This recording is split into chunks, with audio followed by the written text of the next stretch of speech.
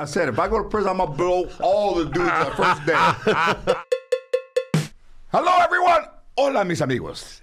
You're listening to Oh My God Hi, Hijo de Dios. Hola. With me, George Lopez. Porque, ¿sabes qué? Let's do the show. Porque I got a lot of things to do. I got to go to that dry cleaner ahí. My kid fell. Se pegó la cabeza. I got to go get some Neosporin Paul. You know what George is? Oh, I'm sure he's around here somewhere. What's his name? George? Lopez. George Lopez. Oh my God! OMG. OMG Hi! Oh My God Hi!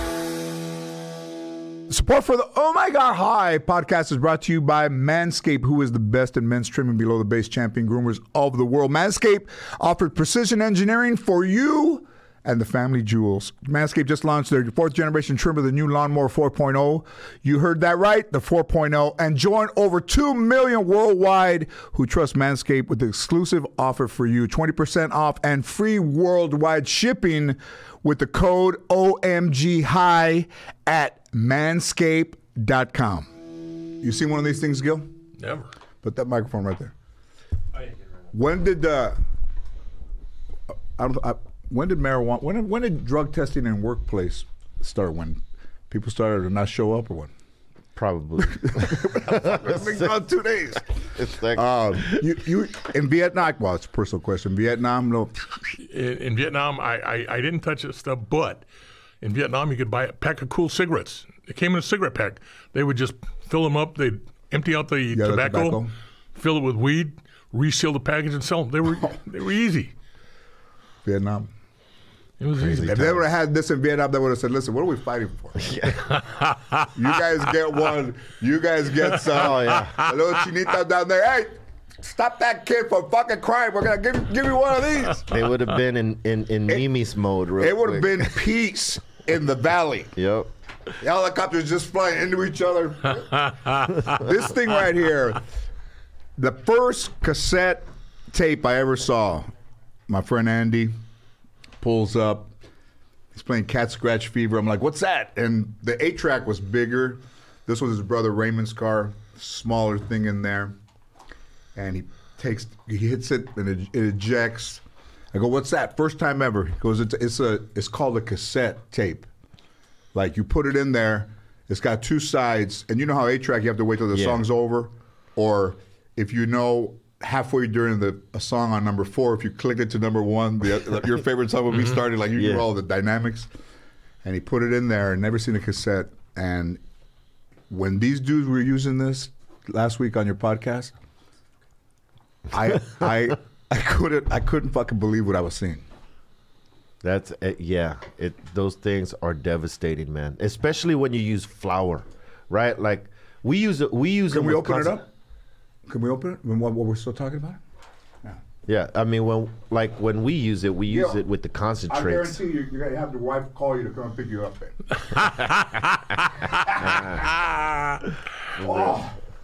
I want to do it.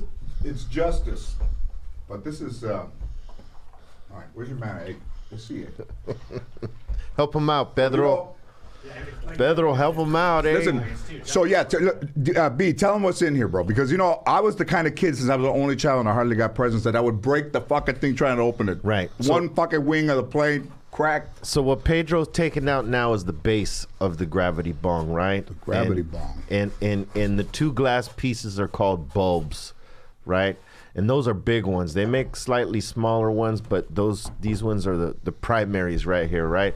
And water goes on the bottom one, because what you're gonna do to get the smoke to come out of it is flip it. Okay. And the pressure from the water coming down makes the smoke, pressurize and come through the bulb, and then when you flip it again, it pushes the smoke out of the tube. You know what I mean? And then it's go time. This thing is the craziest. You understand that? Like water pressure and. Yeah, it's pressure amongst itself. The water pushes it out. Yeah, it's a high-tech gravity bong, and you could use this one with flour, right? It's got a bowl for flowers right there, that's the one. And like when you want to rock the flour, you want to put a little bit in there. You don't want to put a lot of flour because every time you flip it, it's just going to get more stale. You sort of want to put a little bit of flour and then flip it as many times to snap that. Look at that Gil's little face. bowl. He's like, I wish I had my fucking handcuffs. But if you put a lot of flour in there, if you put a lot of flour in there and you flip that, it's going to create a lot of, it's going to be milky. And whoever takes that, sleep for the rest of the day. Hey, could I put this on in my bedroom at night and just keep flipping it until I pass out? Fuck yeah, you can, You man. could, right? Yeah. It's going to go into the air. Absolutely, Papa. That can be like lights out. Fucking dog, people knocking up. Your dogs are in the street. Hey, people come to the studio and they want to, try this, right? And most often than not, they need to sit down for a while. Yeah. Maybe take a little nappy nap before they leave. I mean, listen, man, if you have to take a nappy nap, you're fucked up. Even some of our guys have been put out by this. Like Ezo, Yeah. he's put himself out with one of these right here. But with concentrate. What is it? Is it like IKEA where it doesn't have all the parts? Yep. And so there's something. Oh, no, right? No, everything's good.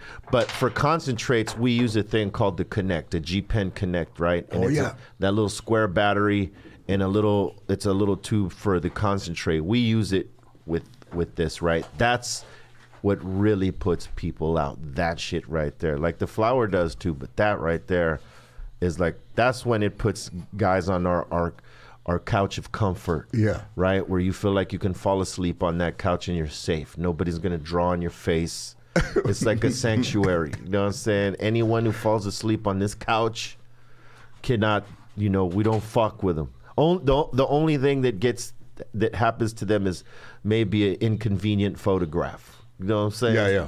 But we don't allow the writing on the face because we're grown-ass men. And Did you ever hear that story? Like somebody got their house broken into and then there was a camera there. And the guys that were robbing them took pictures of their werewolves and put like their toothbrushes in their culo. And they left the camera back there. They didn't take the camera there when they developed the film. You see oils with an oral B sticking out of it. Oh, man. With their nuts. They're doing a They lot. went crazy. They just put the camera back. That was before, You could do that now. Fucking No,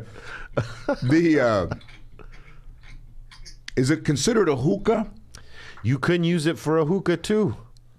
You could use it for 3 different things, right? You could use it for the flour right there. You can use it for the concentrate, and it comes with the hookah adapter. So if you wanted to rock the hookah, you could. This is almost some shit that Bugs Bunny would have, Yeah. Like Marvin the Martian. You went to his house and he got one of these on there. Fuck yeah. And even it has an adjustable. You see, everyone? Yeah. Yep. Look at that. If you want to bring it down to your level. You know what else it comes with is a wall mount. So if you want to fucking mount it on your wall, in your garage, Papa, while you're doing work, and you need to work on yourself too, it comes with a wall mount. Fucking imagine you're in the house right here. Next to the paper towels. What the fuck are you looking for? I'm looking for that fucking hookah. It's all behind you. What the fuck? Hey, put that shit on the wall. Keep fucking losing it. Man. They've thought of everything. They have thought of everything. When I did his podcast last week, Gil, and I don't really smoke a lot of marijuana. But when you cough, I guess you get high faster. That's what they say. Yeah. Do you agree or disagree? I think you get high faster either way, cough or no cough. It's just, I think psychologically you're coughing and, when you cough or sneeze, you cut the oxygen off to the head, right? No wonder I get so fuck up the size of my head. Yeah, you might get a little higher from that, but. Let me ask you a question. How many years were you on the force, Sheriff? 38. 38 years. In your 38 years, if you walked into a house and it smelled like weed, are you thinking guilty? Oh, I know there's weed. I don't think, I'm not hooking anybody. Because you would say, you had to try to, because back then, they didn't have. When I first went out, weed was a felony when I first hit the streets. That's crazy. And these dudes had to do detective work. There was no DNA. In 70s, you could fucking shit on somebody and they go, hey, I'm not going to look at the dead body until you take that shit off him. And now they find a hair in the carpet. Technology, man. It made that part of their job a little bit easier. Right? Yeah, I couldn't say this publicly, but if Yeah, I you had could. somebody, You could. You're just scared To- of the repercussions. it doesn't look good. Bring his Especially ass in here. If I'm supporting Alex for sheriff, and then me talking stuff like that. But it's legal though. But back then, when I went out, Right. I didn't pop weed. To me was nothing. You know, I really didn't. You do it, hey. I drank, and did shit before I was 20. Hey, just toss it in the Put it gutter. away, yeah. Get out of He here. was one of those good, I really didn't. Good to know. good to Cops. know guys. That you didn't have to try to jump your back wall. You see a car pull up. Yeah. If you saw him coming, you know you could talk You to could, him. yeah. Yeah, And really. that goes a long way. That goes a very long way because there's, like when you're in the street, in the hood, you see certain cops pull around the corner that right? Because you've dealt with them before, or they have a reputation. You're either running or you know that you can have a conversation with That's them. why I became a cop. The cop that used to have a conversation with, the cop that wanted to help out, the cop. And I know now he was a great cop. He still used to pat us down, shake it, but I thought it was all just part of a game. That guy was good. The other guy, Robles, who was a good street cop. Yeah. But you'd say, hey, who is it? It's Robles. Bam, like rats. Everybody'd Out run. of here. Wow. Yeah, Everybody'd run. Because, I came up gangbanging, right? And all of us knew the certain names of the certain cops that would be the ones patrolling our hoods. Right. And we knew the ones that we had to run from because they were going to come break our balls.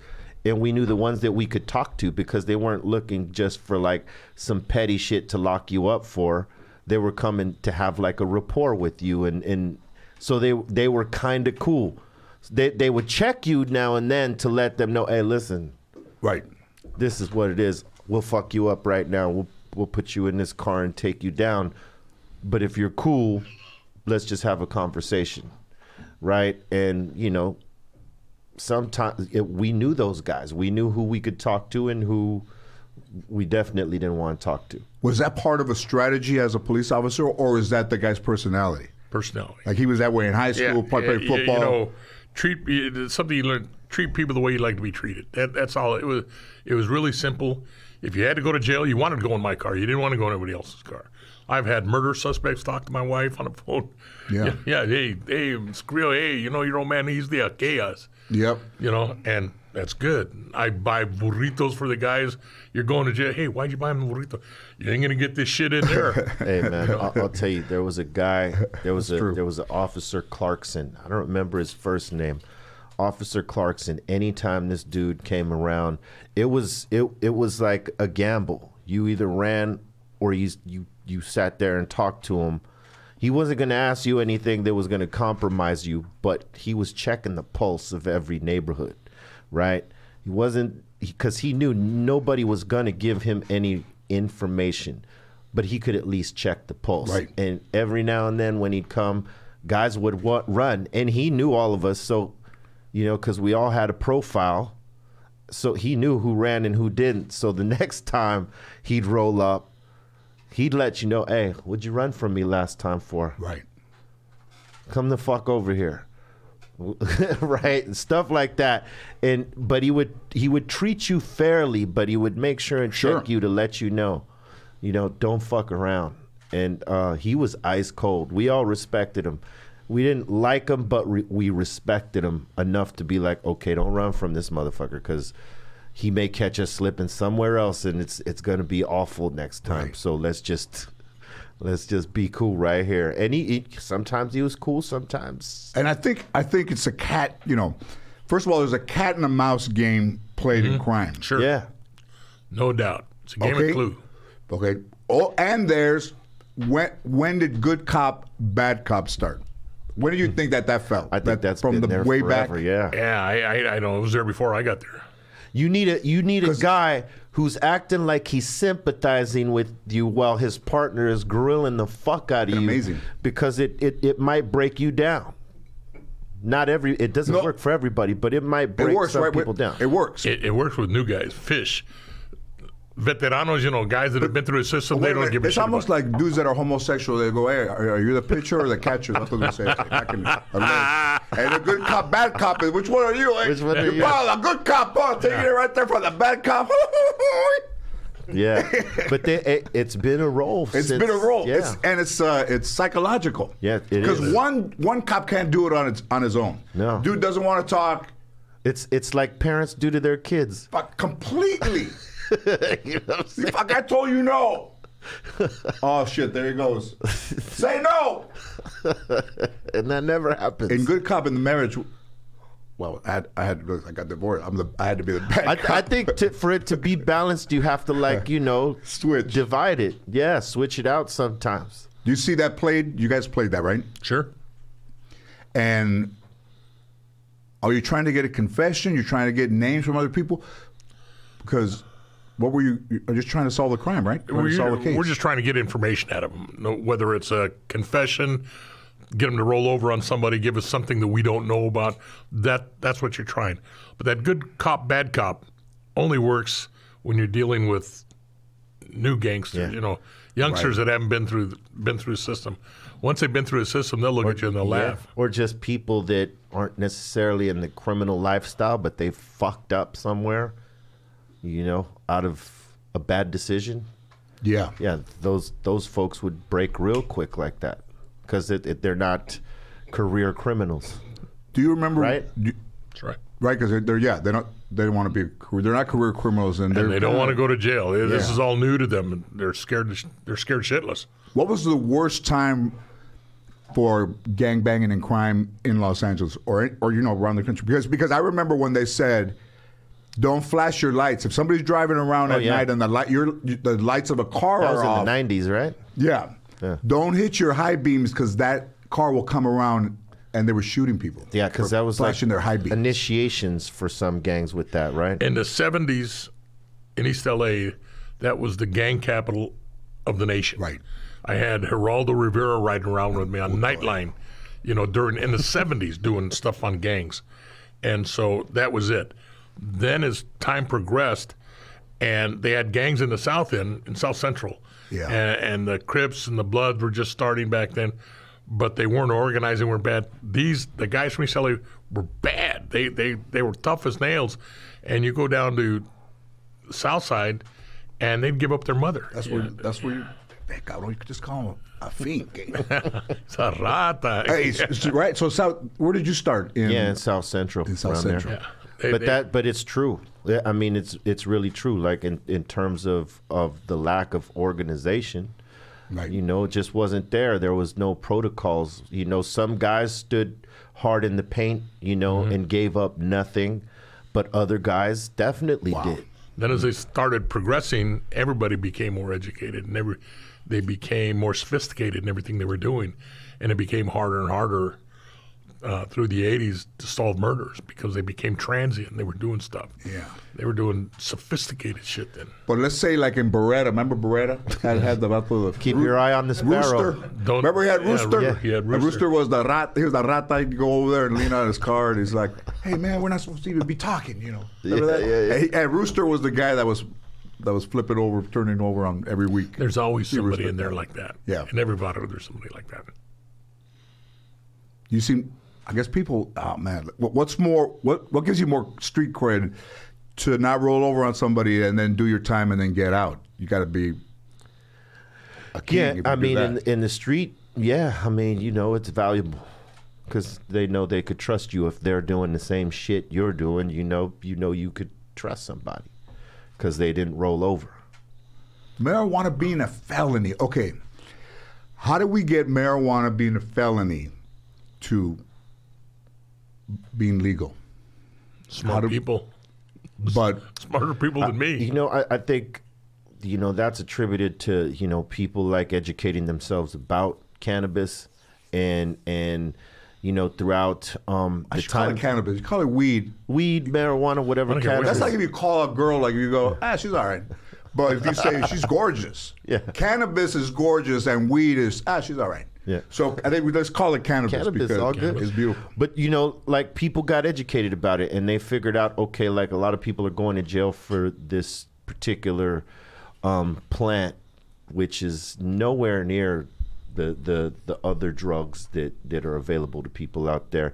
And, you know, I think they also educated themselves on the possibilities and the economics of it and what it can actually do for people in terms of the medicinal part. So people that didn't necessarily smoke, they were like looking at that as an alternative. People that don't want to pop pills and do all this other shit, you know, they found the properties that they can use in cannabis to, you know, use as their therapy or their medication, right? Their medicine.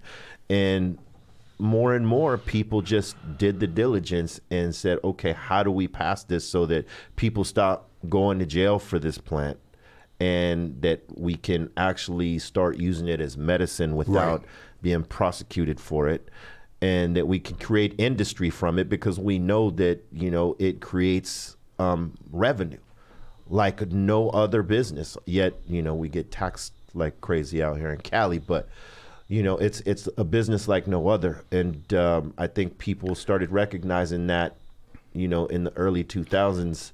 Like in the 90s, we all talked about it. You know, a lot of us that were in hip hop, we talked about it freely. We were putting it out there. But I think in 2000, when as technology starts to develop and information is more accessible, people got in the know, like, oh, well, this shit ain't so bad. We need to rally around this.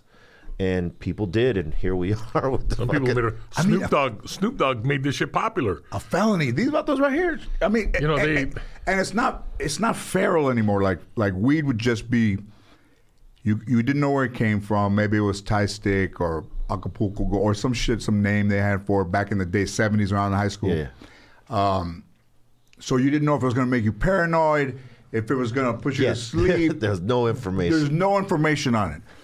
One time on a Sunday, I got invited to go to a barbecue in Simi Valley, and the 118 wasn't totally up yet. So me and another guy were smoking and driving, and it's so long to go to see me that I got paranoid, and I started crying, and that dude had to take me home, all from half a joint.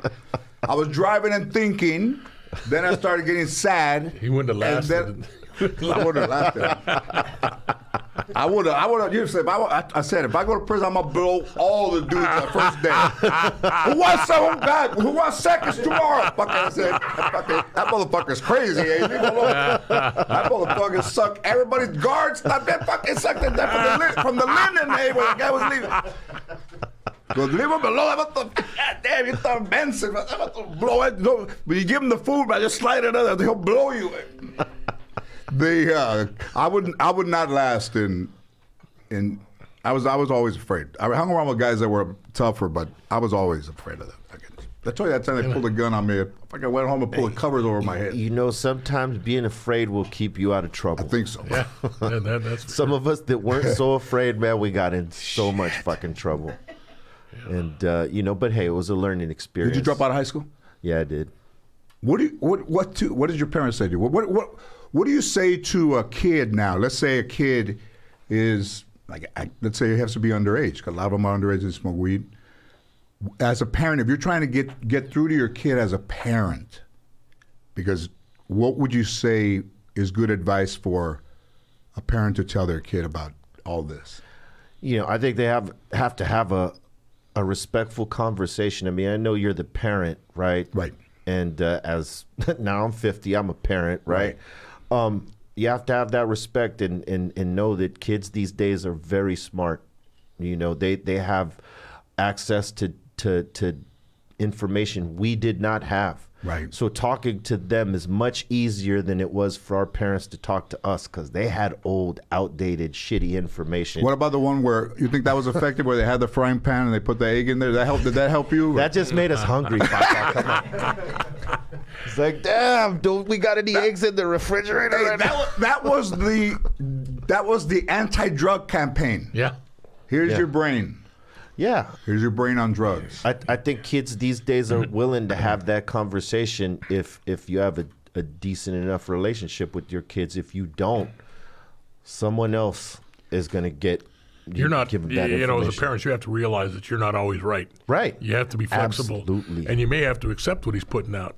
If you haven't done your homework, then you have to accept what he says and maybe do a little more research.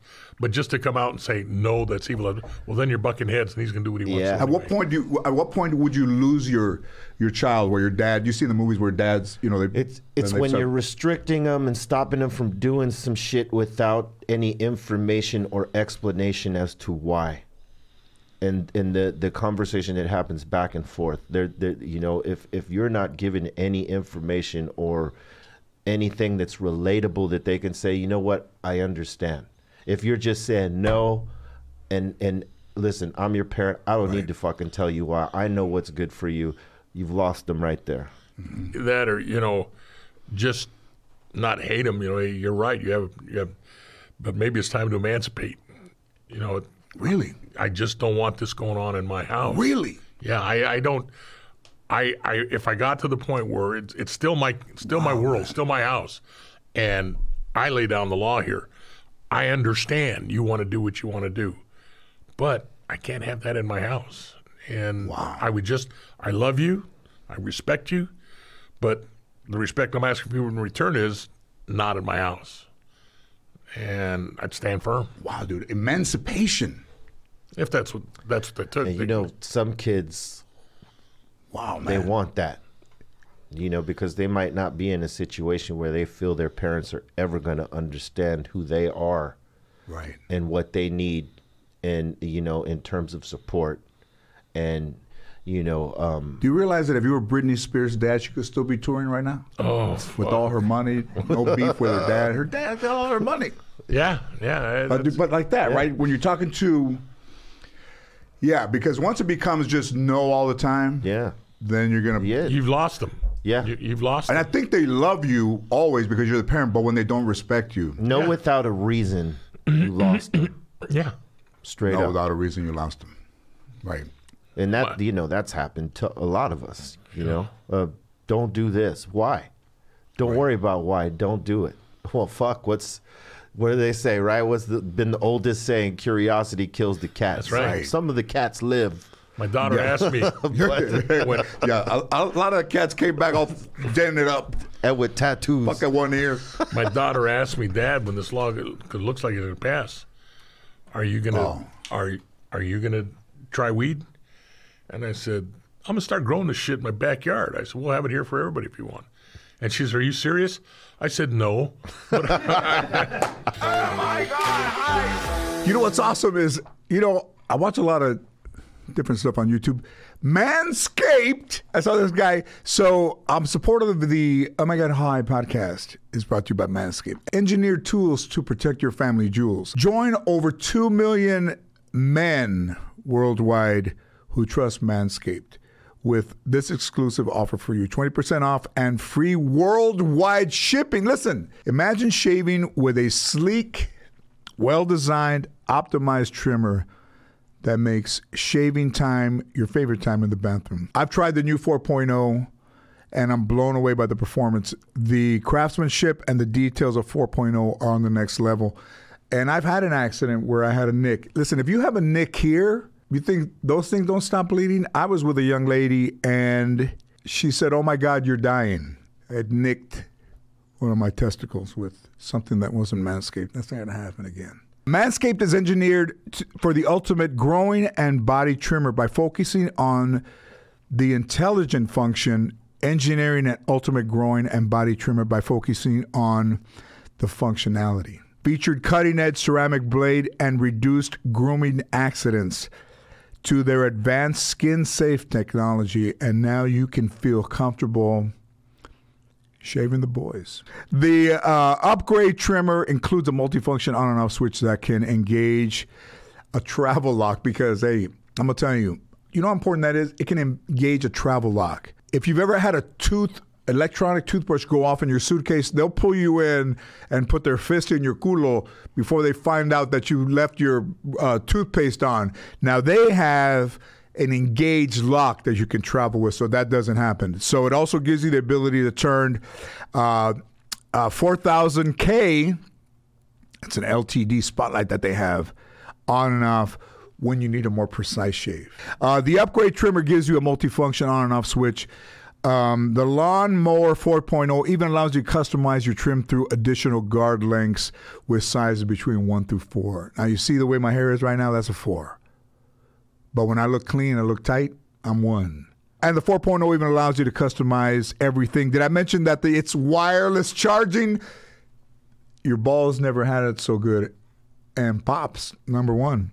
The new wireless charger system uses The new wireless charging system uses electromagnetic induction, which can help battery life last longer. If only we had it that good. Hey, treat your huevos like I treat my huevos and go Manscaped. And get 20% off free shipping with the code OMGHI at manscaped.com. If you're like listening, you're like, I don't know. If you don't know, it's better to know than not to know.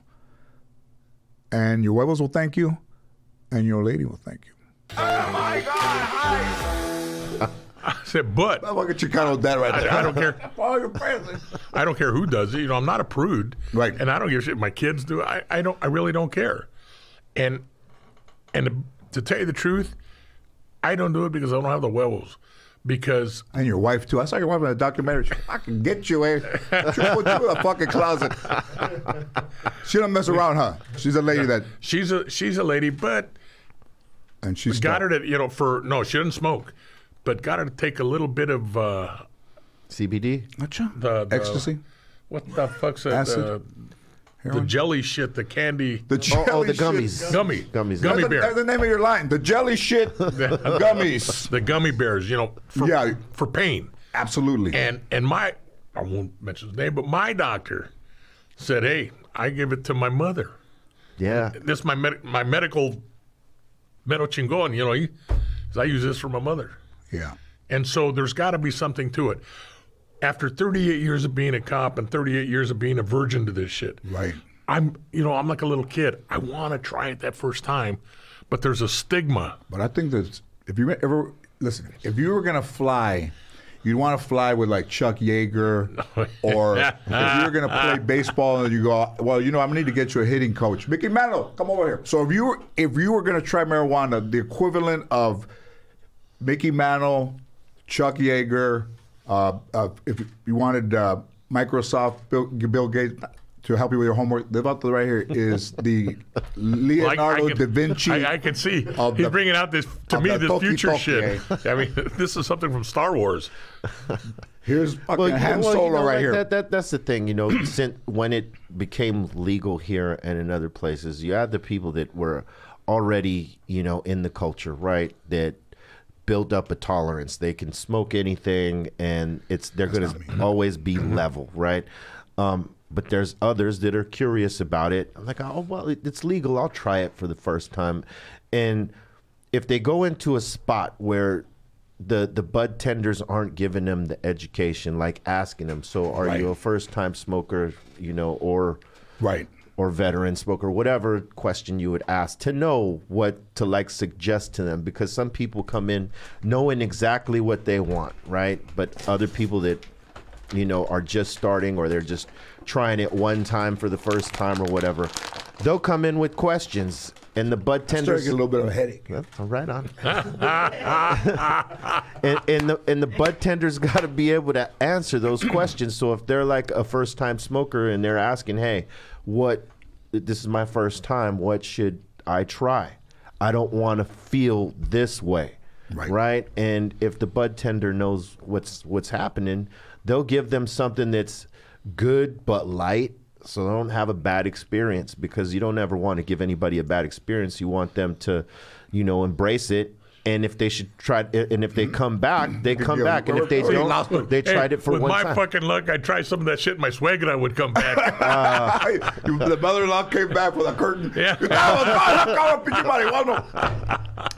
You're blowing my high right now. You're going to get fucking emancipated right now. Hey, so I'm going to say that I believe that 100% of what you said. I think that's education is a thing. But as this starts to grow and as it starts to spread, then the culture has a responsibility to make sure that when somebody goes in there for the first time and says, hey, what do you want to try? That person behind the counter knows what they're talking about. Absolutely. I think the biggest divide is that if you've never been with it and it's legal now, I think you're going to be against it naturally. But also, I don't think if somebody would talk to that person, they might come around and say, Yeah, okay. they might lower the guard. Yeah, and I want to reiterate, I'm not against it at all. And the only reason I don't is all these guys that I worked with for years, they're just, oh, now you're one of them. Yeah. And I just don't want to stick. Yeah. And I know that half the guys I worry about, I know they're doing this shit. Yeah. I mean, that They just don't talk about it. Hey, cops are people too, in spite of what others might think. Yeah. And they don't want to be popping the pills either. Right. So if cannabis works to whatever shit there's, having to take these pills for, they'll take the cannabis. I mean, there was a dispensary in Roseman, out there towards Lancaster, whatever. Yeah. And L.A. sheriffs would go buy their cannabis there. They didn't want to be seen buying cannabis in L.A. shops because, Right. it's places they patrol and shit like that. So they would go, some of them would go buy their cannabis up there, and, it was medicine for them. So it's When I was in Laughlin, they have a big store there. And I was after some ointment. Yeah. Not the oil, but the ointment. The I guy, tell you how old Gil is. He motherfucker's an ointment. yeah, this is some ointment. Liniment. Liniment shit. And I went in, you sat there, then they called you in. You go inside the store, locked doors, a lot of people inside. Would you call them the dispensary, yeah. collective. the people that are selling the shit? Oh, the bud tenders, yeah. The bud tenders, bunch of bud tenders in there. Is that the description of it? Like if you look in the paper for a job and it said bud tender? Yeah. That is now. The counter guy? Instead of a cashier, they're called bud tenders. Okay. And so I go in this place, and I felt like, man, people are watching me. I'm a, Yeah. Well. And I'm already retired. But I mean, I know. But let me tell you, if you're already paranoid like that, you don't need weed. You're already fucking tripped out with never trying it. So, listen, buddy, if you and I were together, you go, George, I want you to, hey, you know what? You're already fucking crazy right now. I think you're not going to get into these. Next thing you know, he's crying. He's already looking over his shoulder and start crying, driving. But I would say that like that because, never really doing it myself, but I like it. But I don't do much of it because I can't handle a lot of it. But I know how good it is medically. And I think, my grandmother used to have a bottle of alcohol that was old with leaves in it. Yeah. And that's what it is, right? Yeah, yeah. They did. People would use it on their joints and shit like that. It's old school. Yeah, I remember seeing my grandmother with it too. My grandma put it on her knees and she'd go, George, can you go to the AM/PM and me traes 45 corn dogs at a 4:45, please? I'm starting to get a little bit hungry. I gotta be fucking tearing up the kitchen like, what the fuck is she doing? Shut the fuck up. She was high on her knees with her elbow, just alcohol in the back of her neck. Shit works. My very Pawned dear, my graduation ring for her Jones, eh? a very dear friend of mine. I don't even know what Jones is. got cancer. He had pancreatic cancer, and a lot of pain. And he would say, "Excuse me," and he didn't want to smoke a joint in front of me because he didn't want to. I said, "Ain't no disrespect. You're my friend. Smoke, smoke to your heart, because that's the only thing that would kill this pain." Right. And he only lasted about 2.5 to 3 months, and that's the only thing that kept him going. It's excruciating pain, and I would say that when you see somebody go through that much pain, this is better for them than than morphine and all that shit that they use. Because you could take all those prescription drugs that they give you to suppress any of the shit that you're trying to get therapy for, whatever. But that stuff is really high concentrated, right? The stuff that somebody would be given. Some of it. A lot of it. Some of it's highly dosed and stuff because people want more milligrams than others. But the one thing that we do know is that when you take some of this prescription medication, it may be suppressing the thing that you're dealing with now, but it creates other problems in your organs and your liver much later. And people are smarter now. They know, like, I don't want to be taking this shit because I know that this is you know, this is going to be the death of me. Well, it's supposed to be helping me from this. So, Right. you know, more people are willing to try different types of things, and cannabis is one of those things where if it can treat you medically for whatever you're taking this other bullshit for, people are willing to try it because they know there's no side effects other than the munchies or your high or Right. paranoia. But realistically, you're not damaging yourself. You're actually healing yourself. Let's say if you knew somebody in their early 70s who never tried weed, and explain to him the difference between Who's overweight? TB. No. And my family out there, you'd be a waif. The difference between CBD and THC. Well, see, You know the difference between Yes. what? Oh, T- like, I don't- THC has the cannabis that would get you high. High. yeah, that's And the TCB has no effects on your getting you You know high. these Latinos, they've all fucking has all this shit wrong. CBD, not TCB. That Oh, was take care of business. Big oh, my grandma was like, "Well, give me some anvils." My grandma couldn't say fucking anvil. Everything was a fucking. We were like, you had to figure that shit out. Like, what the fuck is she saying? And the tender is the one that explained it to me because I wanted something for arthritis for my joint. And he said, well, this one is more potent and this one is not so much. And so I took the one that was more potent, and it works. Yeah. It does. It does work. On my arthritis, and I'd scream that to the world. It works. Yeah, some people take CBDs with just CBD, no THC, but the one that's more effective is the one that has a little bit of both. What if you had Gil to be your spokesperson, like Bob's Big Boy, like put a little plate in his hand like that, and he'll have some cookies on it and some weed, like Bob's Big Boy, you would be like that in that outfit right there. But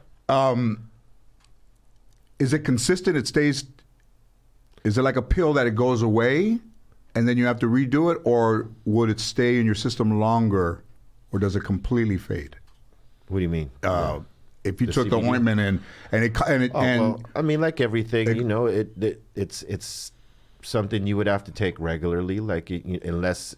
does it clear your system completely? If I never had to test after it. But we talked about this last week when you called me when I was over in Canyon Lake. Yeah. And this vato has a life. Most Chicanos at his age, they're at home, man. They were talking They have to because lean back and aren't things broken, so they push themselves I'm back. kicking the feet it. go up. yeah, the gummy bears, you know, and they were talking about the medicinal stuff, and I just told them that with any pain, you know, even pain medication, whatever you take, you got pain, all of a sudden it doesn't say, okay, the pain's gone. You just notice sometimes, hey, you know, 2 hours down the road, you're saying, I don't feel that anymore.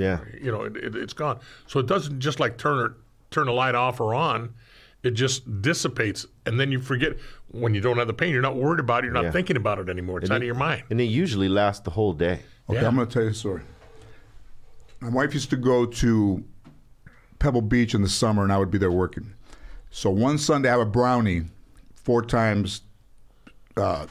So I eat a little bit of the brownie at first, and I'm watching TV, and all of a sudden, I'm just picking at it. I forgot that it's 4 times. So I'm just kind of picking at it, and I'm eating it. And then it's empty, and I said, oh, fuck. I ate that whole 4 times brownie. Remember that movie Boxing Helena? It was just the head? yeah. I was in the bed, and it was just, the head would move like this. Like none of my body would, with a phone would ring, and I was just like by myself upstairs. And I was tripping, dude. I could only move my head, try to answer the phone with my mouth.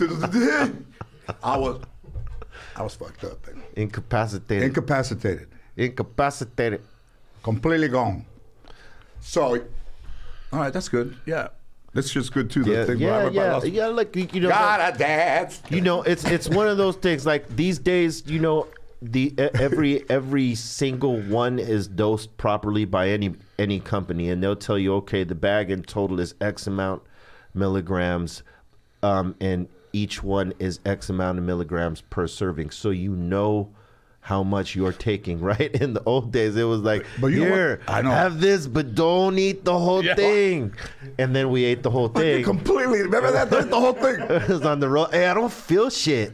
And then you eat the whole fucking thing, and then in 20 minutes, fucked up. Let me tell you, I was in Hawaii, I had a house in Hawaii, and I tried a cookie in the beginning. It didn't work. I ate another one. So I'm waiting there in front of the restaurant for it to hit, and then it hits.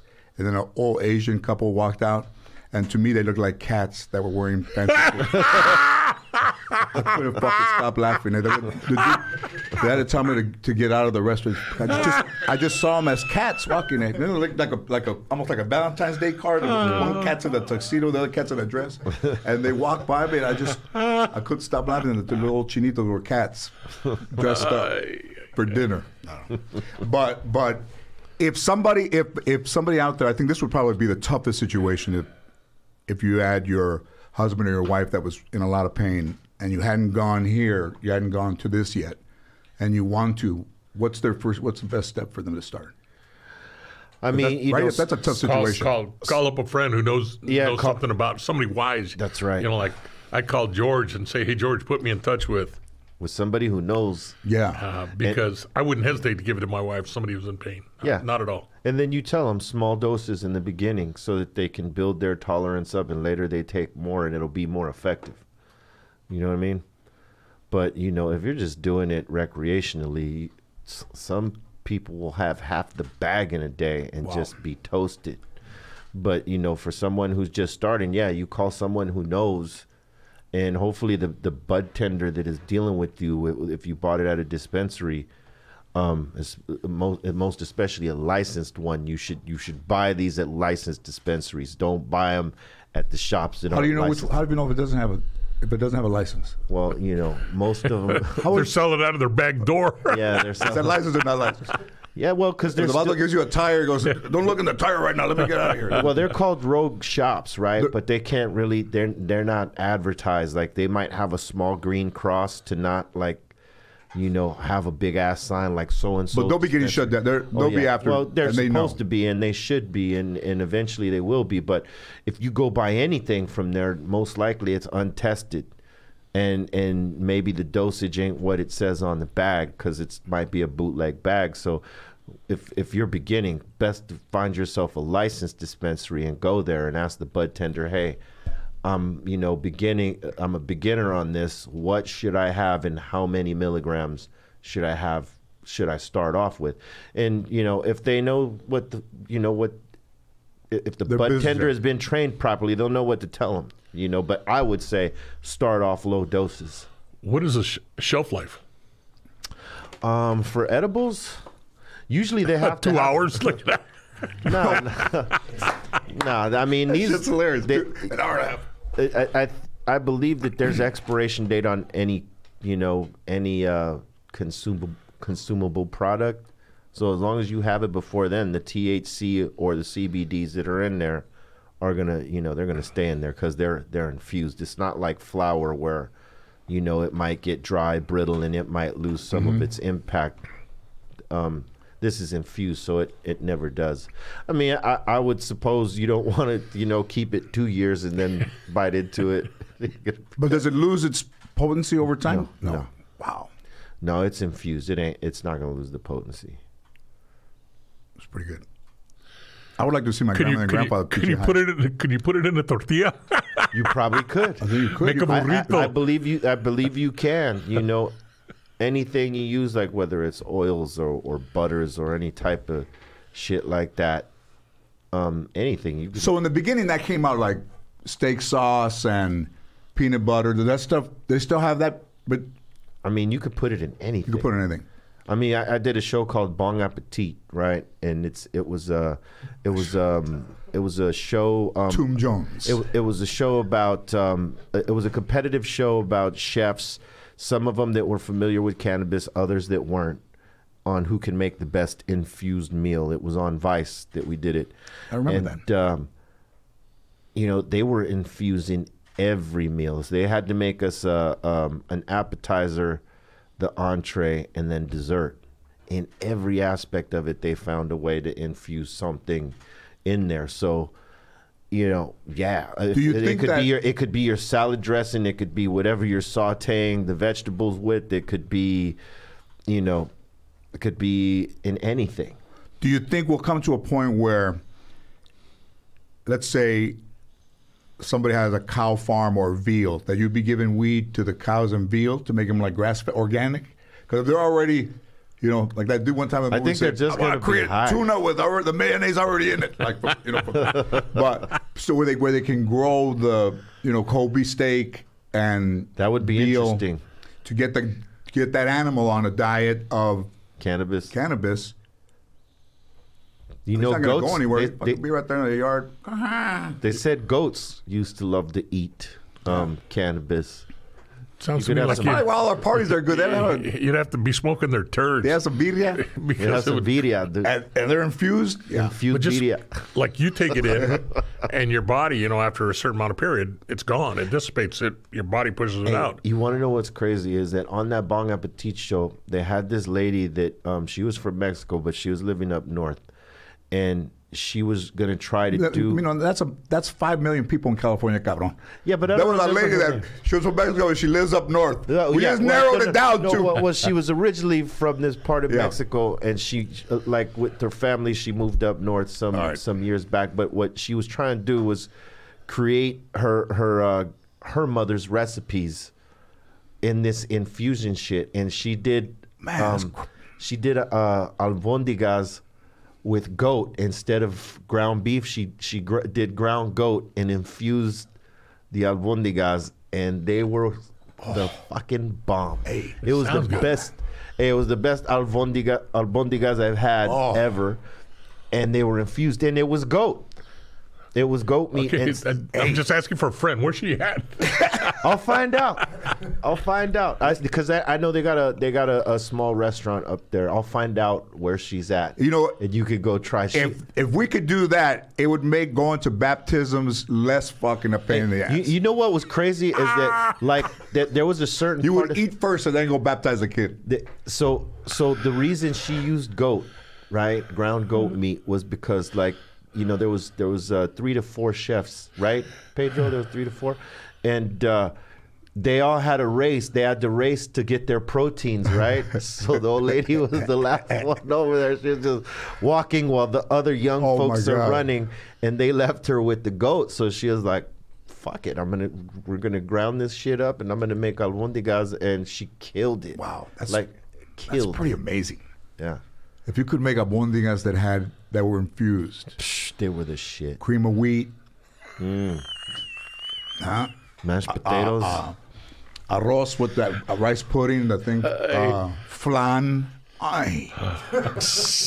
Flan You can. infused. They have. I would probably put 2 as my nipples right there, taking pictures of 2 flan things. They're fucking go. I'll cook you one cherry.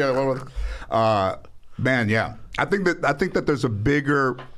I think ultimately, what they saw was the bigger picture for the future was Oh yeah, I mean, was this than opposed to pills. well, look, they're infused. More appetizing, more appealing. Yeah. Yeah, absolutely. And if people could feel good about doing it instead of most people I don't want to feel the way I feel when I take these pills, because Right. you feel out of yourself. You feel very lethargic. Yeah. Well, I was watching that thing. I was telling Ruben right there, Crimes of the Century, about the opiates, Yeah. and then those pain clinic that would just open up everywhere, and they were killing people. Yeah. because they were just writing prescriptions to get the pharmacies to make the pills, but the woman who didn't need that strength of opiate, and the husband's like, that guy killed my wife, and Yeah. that wouldn't have happened with this, but she. Yeah, they created addicts with those opiates, because people can get those, from any quack ass doctor.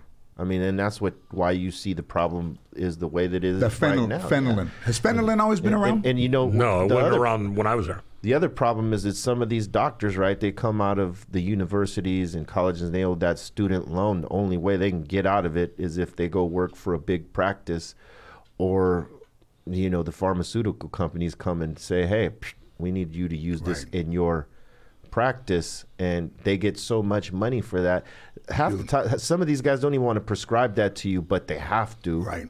And they cannot tell you, hey, go use cannabis instead, because then that is a breach of their contract with these pharmaceutical Right. companies. So, they're there to help you, but they're dealing death to you at the same time. And it's all because of the student loan that they get to pay off.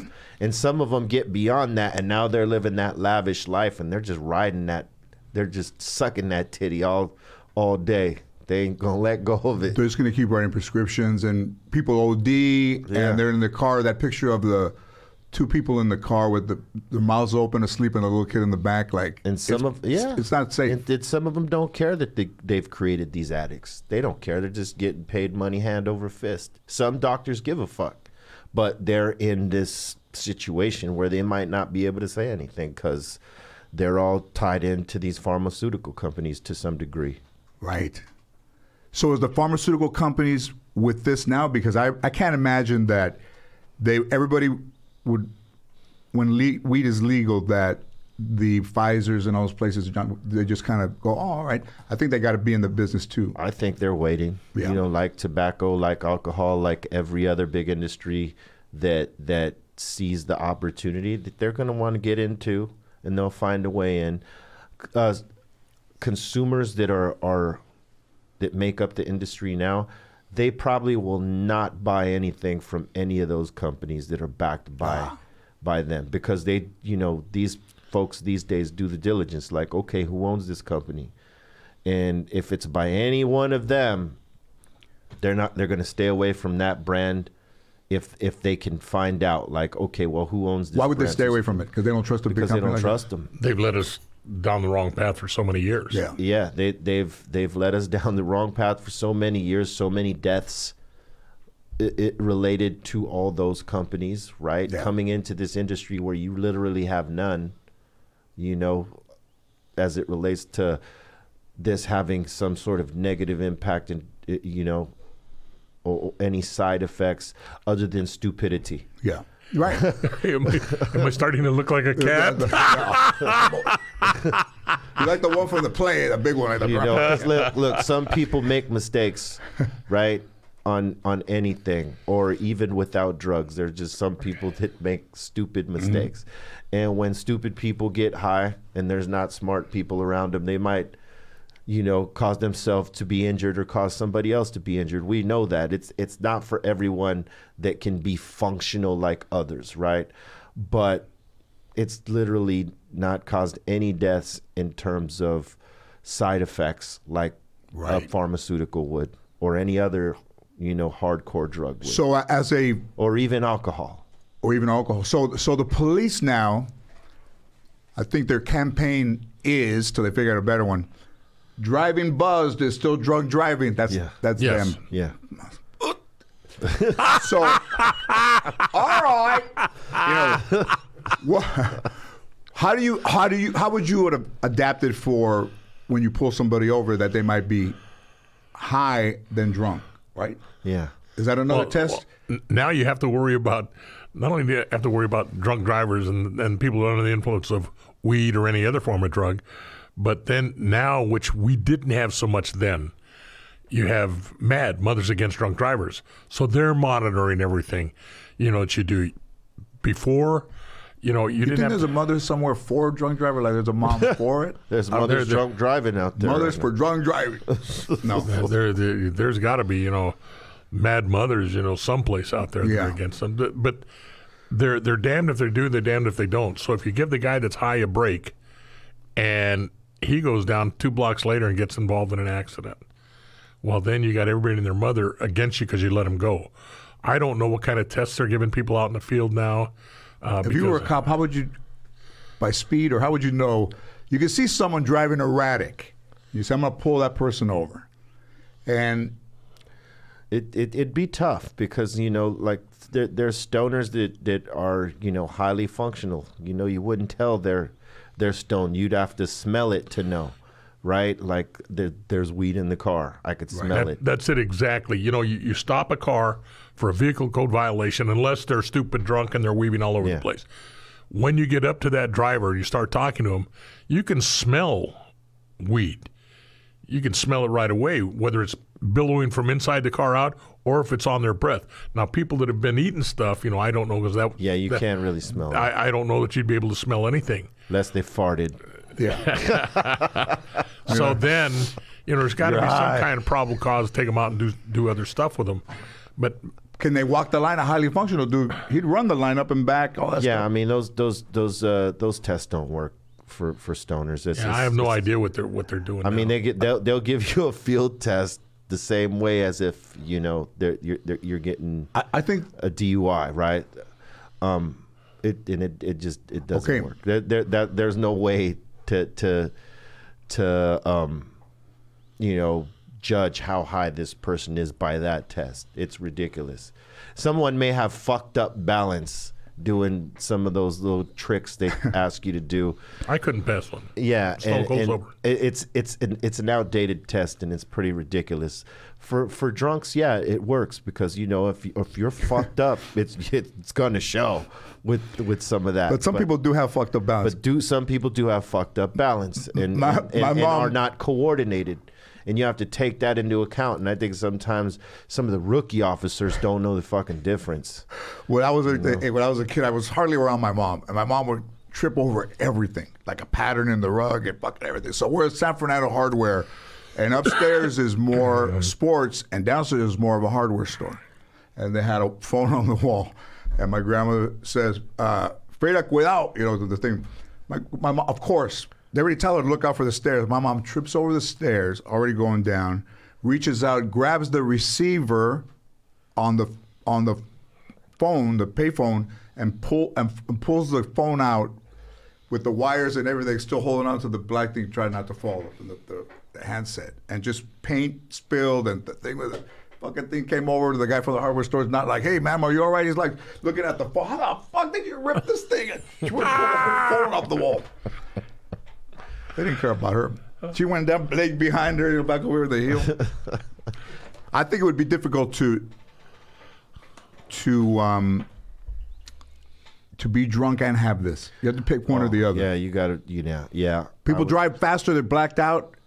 I would say, yeah, unless you're like a pro at both. Yeah. Don't fuck around. Don't mix them. There's nobody that's that good. I don't think so. All this stuff is all new to me. I'm sure there are people with high tolerance for both that mix up, but I'm saying if you're not one of those, don't fuck around. Okay, so let's talk about Tiger Woods. So Tiger Woods has had, even before this accident, a lot of surgery on his knees and his back, fused neck. And the first time he got stopped, he was in the car and he didn't even know where he was going. When they pulled him over, middle of somewhere, he thought he was in Orange County, and he thought he was, I don't know what he thought, but he would have just kept driving. Like, where would he have ended up? You think? Who knows? He was barefooted. Like, when does he come to the realization that he doesn't know where he's going? Right. He was just driving. Because on a flashback, that'll happen. You know what I mean? You'll like end up somewhere like, how the fuck did I get here? I think it was taking Ambien. They still sell Ambien? That was pretty bad. Ambien. I don't know. Ambien was bad, man. Yeah. If it's still out there because of the side effects of. Yeah, if you drink with it, I mean it's a cocktail for disaster. So I would take Ambien when I was married, and I took a lot of things when I was married. But my wife comes upstairs, and I'm in a suit, upstairs, completely dressed.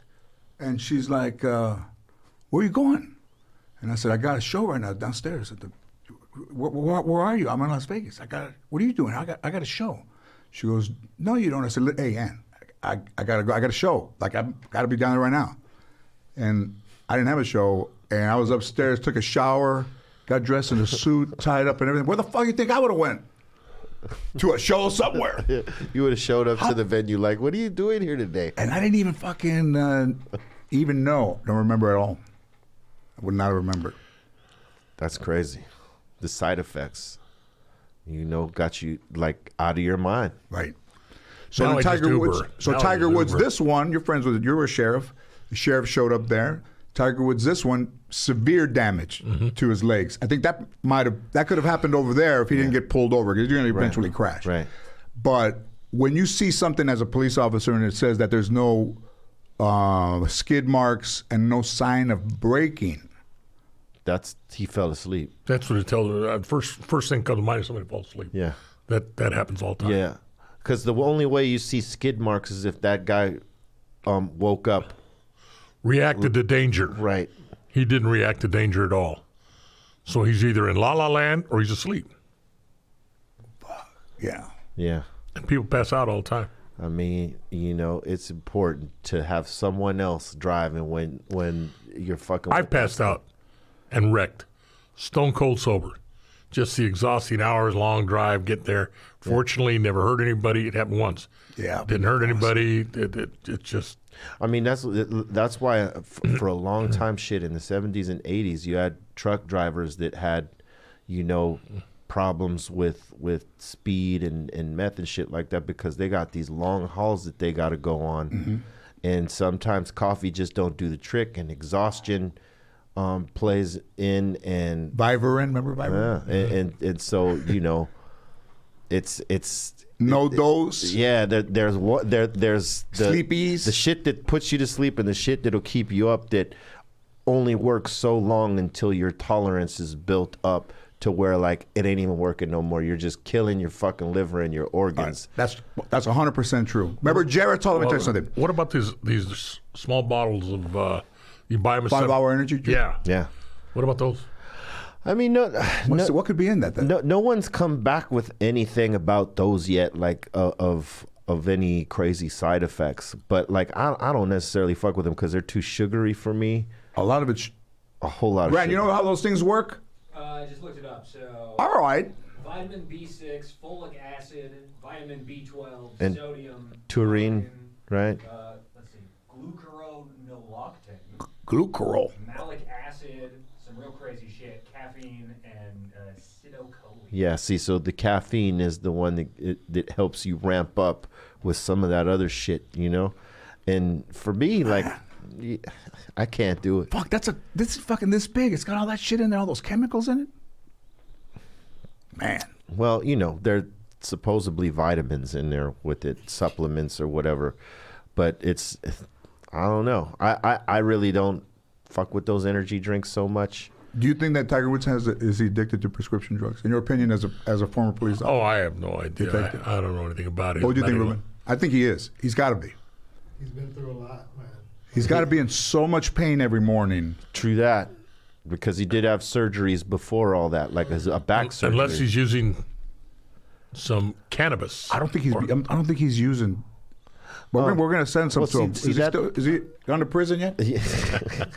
Yeah, we got to send Tiger some good edibles over. Tiger will be like that too when he's in there. He's not ready for it. He'll blow everybody. Like, everybody that plays golf, I'm gonna blow you as Tiger Woods. I gotta say, to me that's more a sign of prescription pills than anything. Because cannabis ain't gonna just make you go lights out unless you're completely exhausted and you've smoked yourself fucking, to sleep. And he wasn't in that position at that point because he was running from one place to another. And it could be that, because of his back surgery that he's had and he's been more actively playing. I mean, it's a tough one because it's a tough call. He's not an old guy. He's like mid 40s. Yeah. And he's had so much play on the broken leg in 2008 and his back infused and he couldn't play and he came back. But those dudes, like 2 years or 3 years ago in the Masters, they were chewing gum. They were chewing CBD gum. Yeah. And the golfers started to use it. There's a video of back started feeling better on that swing. Phil Mickelson, and he takes a thing out of alleged. He's like the man. He takes the thing out. This is how you know that's probably not legal. So he takes the thing out and he goes like that. That tells you right there that it's not okay to do it because they're going to test you. Because before he took it, he went. Bro, we try to cover like that. And is CBD the steroids for golfers? Yes. I don't think Tiger would have won the Masters if he goes. Those guys were chomping up the whole weekend. It's like you don't think they're not using it. They're chewing gum the whole weekend. It's not fair. He's taking CBDs. His swing is better. I got fucking half a back. but I don't know if they've used it in golf. I think maybe basketball. I mean, in every sport they're using it. They're using it, right? Every sport is using it.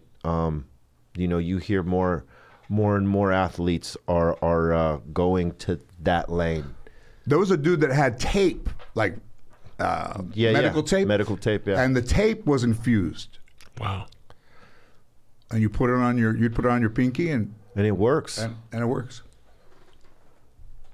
Don't try to make your own with some duct tape at the house. I'm Soak gonna it in dip this in the cookies. alcohol with the weed. In it. Little scientist back there.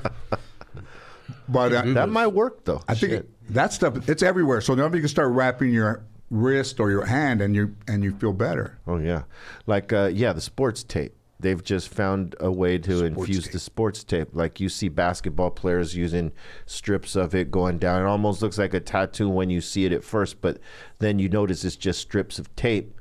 And certain companies have figured out a way to put the CBDs into those Okay, I think sports tapes. I think that if they're gonna make guys and they're gonna wear CBD, that they should wear tape that's green so that you know that about those infused. And you're not just playing some normal those things person. came out. Yeah. Not to defend either side, but those strips that you're talking about. Yeah. I had both my knees replaced, and that was done 10 years ago. Yeah. And they started. He said, "This is the physical therapist said, this is something new." This the shit And of they the started future, yeah. putting the strip tapes like that, so it looked like a tattoo, looked Yeah. like geometric lines on your. And I felt like a pro for a while. Yeah. Tell me how And much it worked, right? Yeah, it worked. Yeah. Tell me how painful was. You can't do both at the same time. You won't No, survive. I didn't do both at the same time. I did it one at a time. And best thing I ever did, the only thing that was painful, most painful thing I've ever been through, therapy. When you get up there, like sit up on the table, and you get up on the table, son, sitting there like that, and your legs up there. Well, you just had knee surgery, so your knee's like this being the top of your knee, it's folded. And then the therapist gets up there and presses with all his weight to try and break it to go back down, and it hurt. And there was a guy on the table next to me, and the guy knew that I was a cop. He said, "Okay, come on, big boy." He said, "Now my turn to get even." So he got up there and he started doing it, and I started laughing at him, and he's pushing it down, and he finished and he walked away. And the guy next to me says, "How could you do that? That's the most painful shit I've ever been through." I said I was too embarrassed to cry because it was painful. That was the right knee. 4 or 5 months later, I did the left knee. When I did the left knee, I went up there. He said, "Okay, big boy, you know what's next." I got up there, my leg was like that. It was flat. First time up. And he says, "How'd you do that?" He couldn't even get his hand underneath my knee. And I said, "It's amazing what pain will do for you." You already knew what to expect. I knew what to expect. So while I was still under, and I still had it, I was still under the medicinal anti-pain, I started working it right away.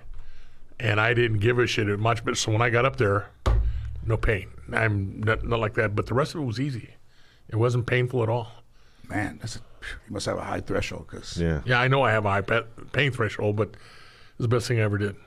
It makes it easy when you have things like that available to you, I think the Giants in San Francisco were having a section for people that were they using weed? Like, do you think that would be awesome if in the states that have cannabis legal or decriminalized or whatever, there would be a section for them. Like in the Staples Center, we adopted that top balcony. We just go there, and it was funny. It used to be the downstairs section, smoking section, where the VIP parking's at now, right? Right. And when 9/11 happened, that whole shit changed. They took that downstairs space and they made it that VIP parking entrance and all that stuff. But they focused everything now upstairs onto that. I think it's the second level balcony, whatever. And we started smoking there. It was like maybe 10, 15 of us that we were all Laker fans, that we all somehow got season tickets to the game, and we'd congregate up in the smoking section. And we noticed that we weren't the only ones smoking weed up there. And we were like, okay, we were always constantly waiting. Okay, when is the hammer going to drop on us? When are the redcoats coming and telling us we got to get the fuck out of here?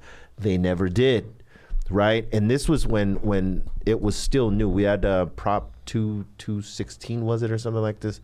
They didn't say shit, and it built more of a community of smokers there. You see more cannabis smokers than tobacco smokers on that balcony today.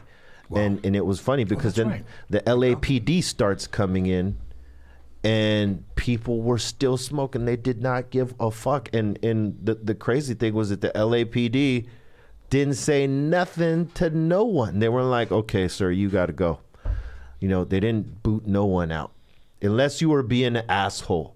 If you were being an asshole, you got to go. But if you were being cool, respectful, and you were smoking and you were, you know. Are you sure they were LAPD? They didn't go get what the fuck? No. Army surplus. I got an outfit. No, they were LAPDs, and man, like they never bothered no one to this day. Like That doesn't sound like the LAPD to me. Yeah, but you know, I They never bothered no one. I think what are you gonna do? You're gonna bust the whole top balcony of like what 1,000 to 2,000 people in there, possibly smoking. You're gonna bust all of them. That'd make some news. That would make some news, and they would look very fucked up. And I would imagine that the Staples Center would be pissed off because that's, you know, 1,000 patrons that they're not getting money from. I mean, they got the initial ticket, but anything else like in merchandise or beverages or any of that stuff, you're just they're not. I don't think any agency that, you know, they're probably briefed before they go in there. Hey, don't bother them. Yeah, don't bother them unless there's a fight. There's no reason to bother them. It's not that big a deal. Yeah, and no one did. Who is the police officer who came up with, hey, why don't we get a list of the guys who are the felons that we still want, and let's send them a letter saying that the Washington Redskins are inviting them to a game, and they'll have a buffet, and they get to go to the thing, go to the locker room, and they have to show up at this hotel to get their tickets, and the guy's going to talk to them. They're all on the roof. Hey, everybody. And then he says, we'll close the doors and we'll bust them. We'll just, it's a trap of stinger. Yeah, they didn't do that locally. I don't remember them ever doing it locally here, but it's been done, and they've had it on the news. I think it's a great In Florida, they did it. In Florida, they were finding these guys, like you said, the felons that they wanted to get, finding out where they might be staying or their family is, and they would send, oh, you just won a 50-inch screen TV, blah, blah, blah. All you got to do is this and that. And some of them would fall for it. It's a genius move. All you need to do is see it once, and then it's over. You can be like, hey, man, this is shit. It's like that shit they did in Boston. Yeah, I haven't seen it in years, but it worked good. Yeah. Brilliant. The way the police works. In the top 5, let's say, of smokers, who are your top 5? Because in seeing Willie Nelson and knowing how much those dudes, Woody Harrelson, those guys like, you know, and Snoop and yourself. Yeah. Give me the 5 highly functional. Cheech. Chong told me that if Cheech eats an edible, he is out of his mind. But smoking it, he's okay. But for some reason, the edibles. Yeah, because it's tolerance. If it's something you don't do, then it affects you crazy when you have something that's, you know, dosed higher than what you normally take. Yeah, it's going to affect you. And some people are, you know, they don't function well off of it. But like the 5 guys that I know, like, that are, you know, they can function off most things is obviously Snoop, Wiz Khalifa, my partner Burner. I'm sure you've heard of him. And let's see, there's so many others like Willie Nelson. I mean, that dude was like a king in the shit. I think he does more edibles now, and less smoking as he's gotten older. Right. But yeah, takes too much energy to smoke. Yeah, it might. It might, and you know, depending on how active you stay too. You know, like physically active. What's the best way to ingest it? Somebody said burning was the worst way. I mean, I guess so, because I mean, you know, you're ingesting smoke in your lungs, but I mean, you know, it's clean. You guys want a beer? Hey, you want a beer? No, I'm good. All right. You don't smoke. You don't drink, do you? Sometimes. I'll take one. Yeah. Lager school. We got that. Yeah. But I think people are they feel like it's cleaner to ingest it or drink it, you know, in a tincture or something, right, than the lungs. If you don't want to have any so-called lung damage, which, you know, we haven't seen too many people come up with that. If I were, and I'm not, but if I were, I wouldn't do the smoke, because I do have lung damage already. Yeah. And, you know, they've cut a chunk of my lung out already, so I'd be afraid to do anything. Yeah, so like if you got any problems with your lungs, most of those folks lean towards the edibles on whatever, it all depends on what type of edibles you like. You know how they say if you boil vegetables that they lose their vitamins. Yeah. If you smoke, does it at some point lose its potency because you're kind of burning it? I don't think so. Because you're ingesting that THC in your system. It gets into your blood system either way. It's just one gets in a little bit faster than the other. I don't think you could be a smoker. You have to be a person that eat, because you got too many Latinos around you. Smoking is loud, right? And if you're a paranoid person or you're someone that is constantly in thought, where you overthink things just naturally, smoking is a challenge, because like you're smoking, and if you think a lot already, it's going to enhance that, right?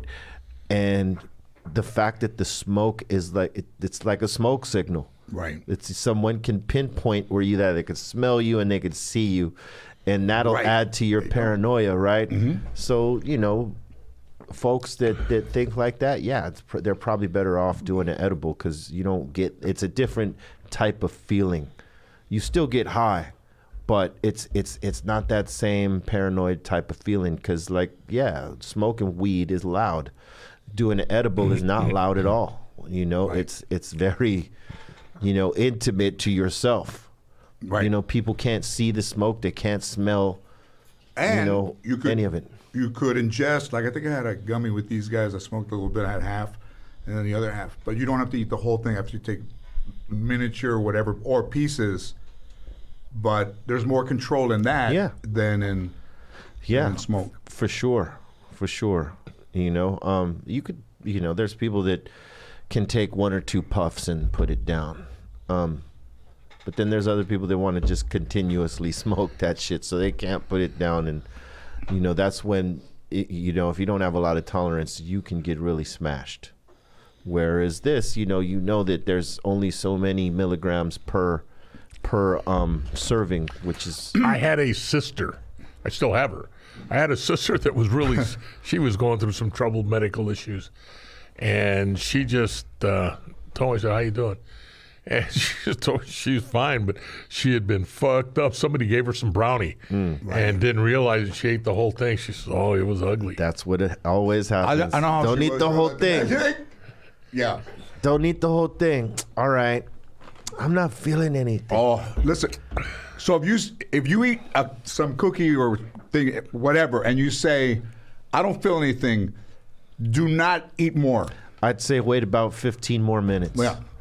And then if you don't feel something, then maybe take another one or a half of one or something like that, because that's what people are impatient. They want it that fast. And it is. That's and with edibles, especially the ones that are properly dosed, it's going to take some time, but it's going to get there.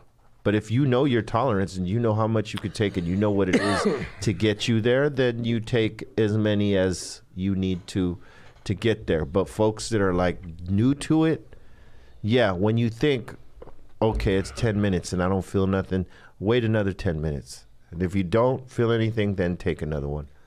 But chances are, because that's where everybody goes wrong, that first 10, 15 minutes, oh man, I don't feel nothing. Completely. And then they take 1 or 2 more and then they're over the top. So it's important to be patient. Okay, let's come up with a scale of, so these are 0.02 milligrams, right? Right. So per cookie, what does that mean? In 1 to 10, what is 0.2 is probably hardly any. Yeah, it's like almost like a microdose, right? It's 2 milligrams per cookie. Yeah, it's 2 milligrams per cookie. Per cookie. Yeah. Then there's 10, so it'll be like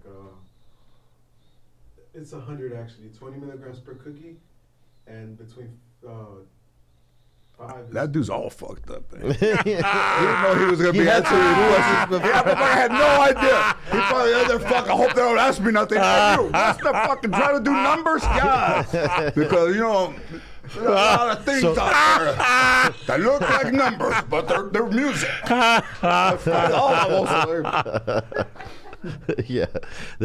I think what he was saying, there's 20 cookies, right, in there? You better not be a fucking bud clerk. You better fucking lay off prior to your first day.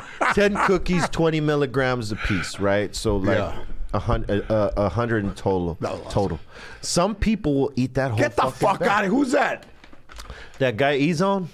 God, can you imagine, man? If it wasn't so sugary, he could eat that whole fucking thing, right? But that because there's so, there's sugar in there, you don't want to eat that whole shit, And there's some edibles that have 100 milligrams in the one serving. So if you wanted that quick punch, these ain't the ones to do. These are the ramp up. You know what I mean?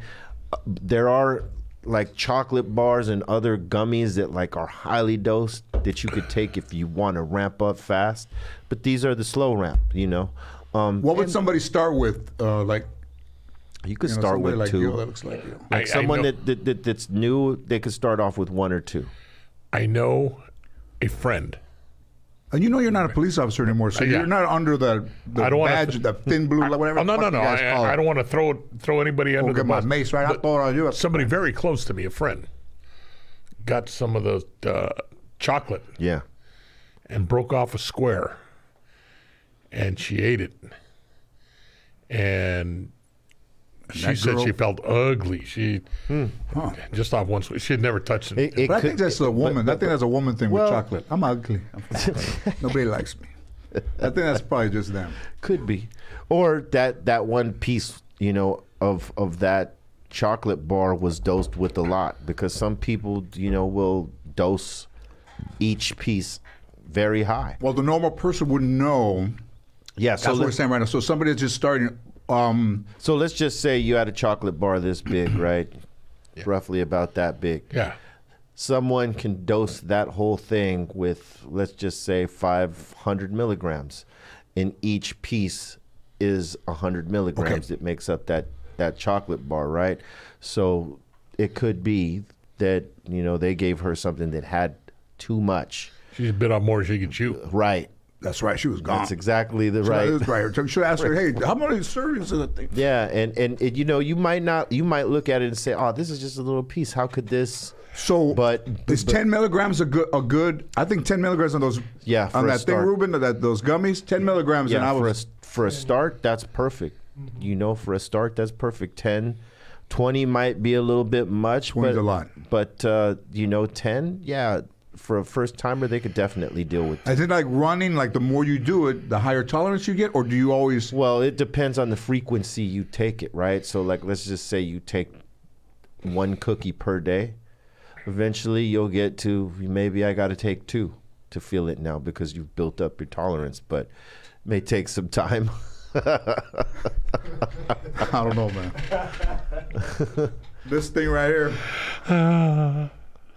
I don't, Is this thing still here? I don't do a lot of edibles, to be honest with you. You know what I mean? You smoke, right? I smoke more, yeah. And you are highly functional. Oh, most definitely. Highly functional. He can be high and functional and highly functional. Amazing. All the guys on your podcast. Yeah, I've trained them, to be top notch. It's like being with the fucking marijuana Green Berets. That's right. I'm just a private. Those dudes were Green Berets, Special Forces. SEALs. They do it all. Function. Don't forget their place. We smoke more in the morning than most people do all day. All day.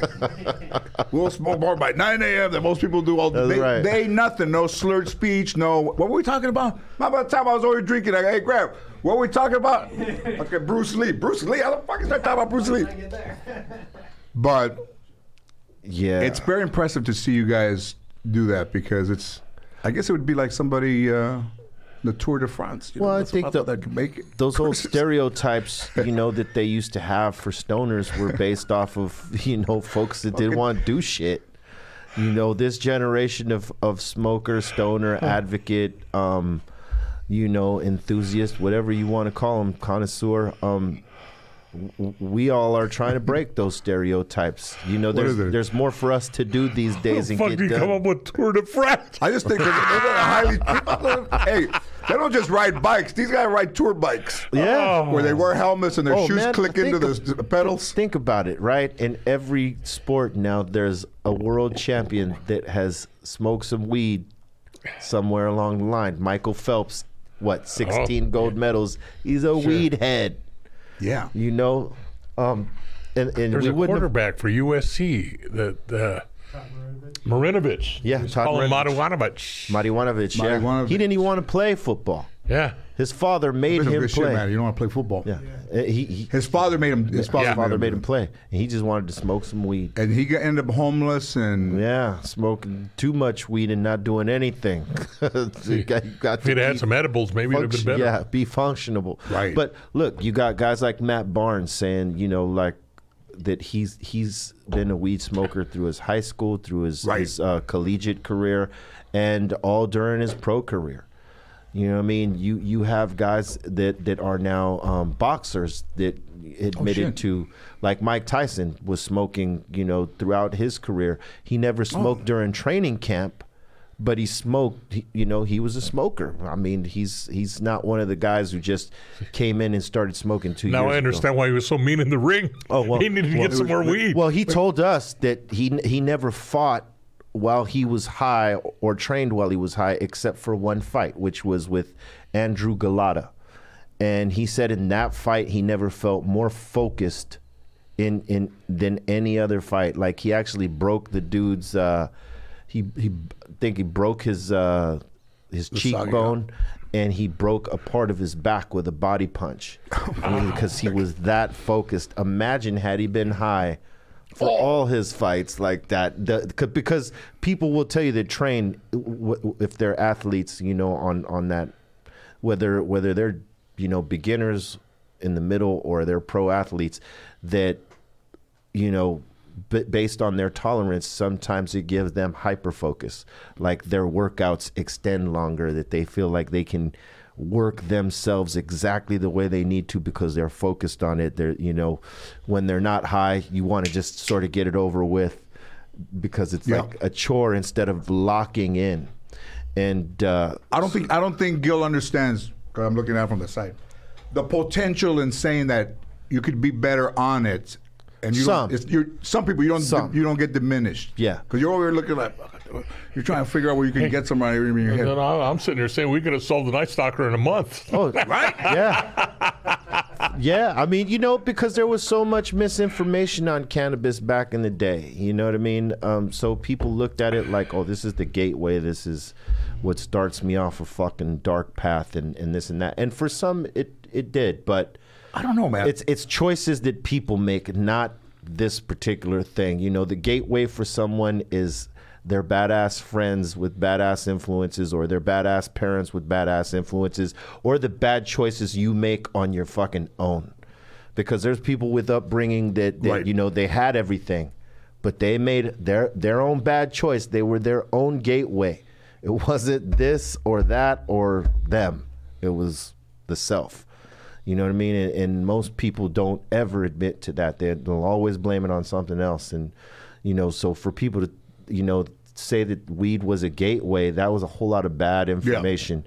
Yeah. And now, you know, there's different information out there, and you see more and more people, you know, that are very functional at what they do, locking in, using it as a tool to lock in.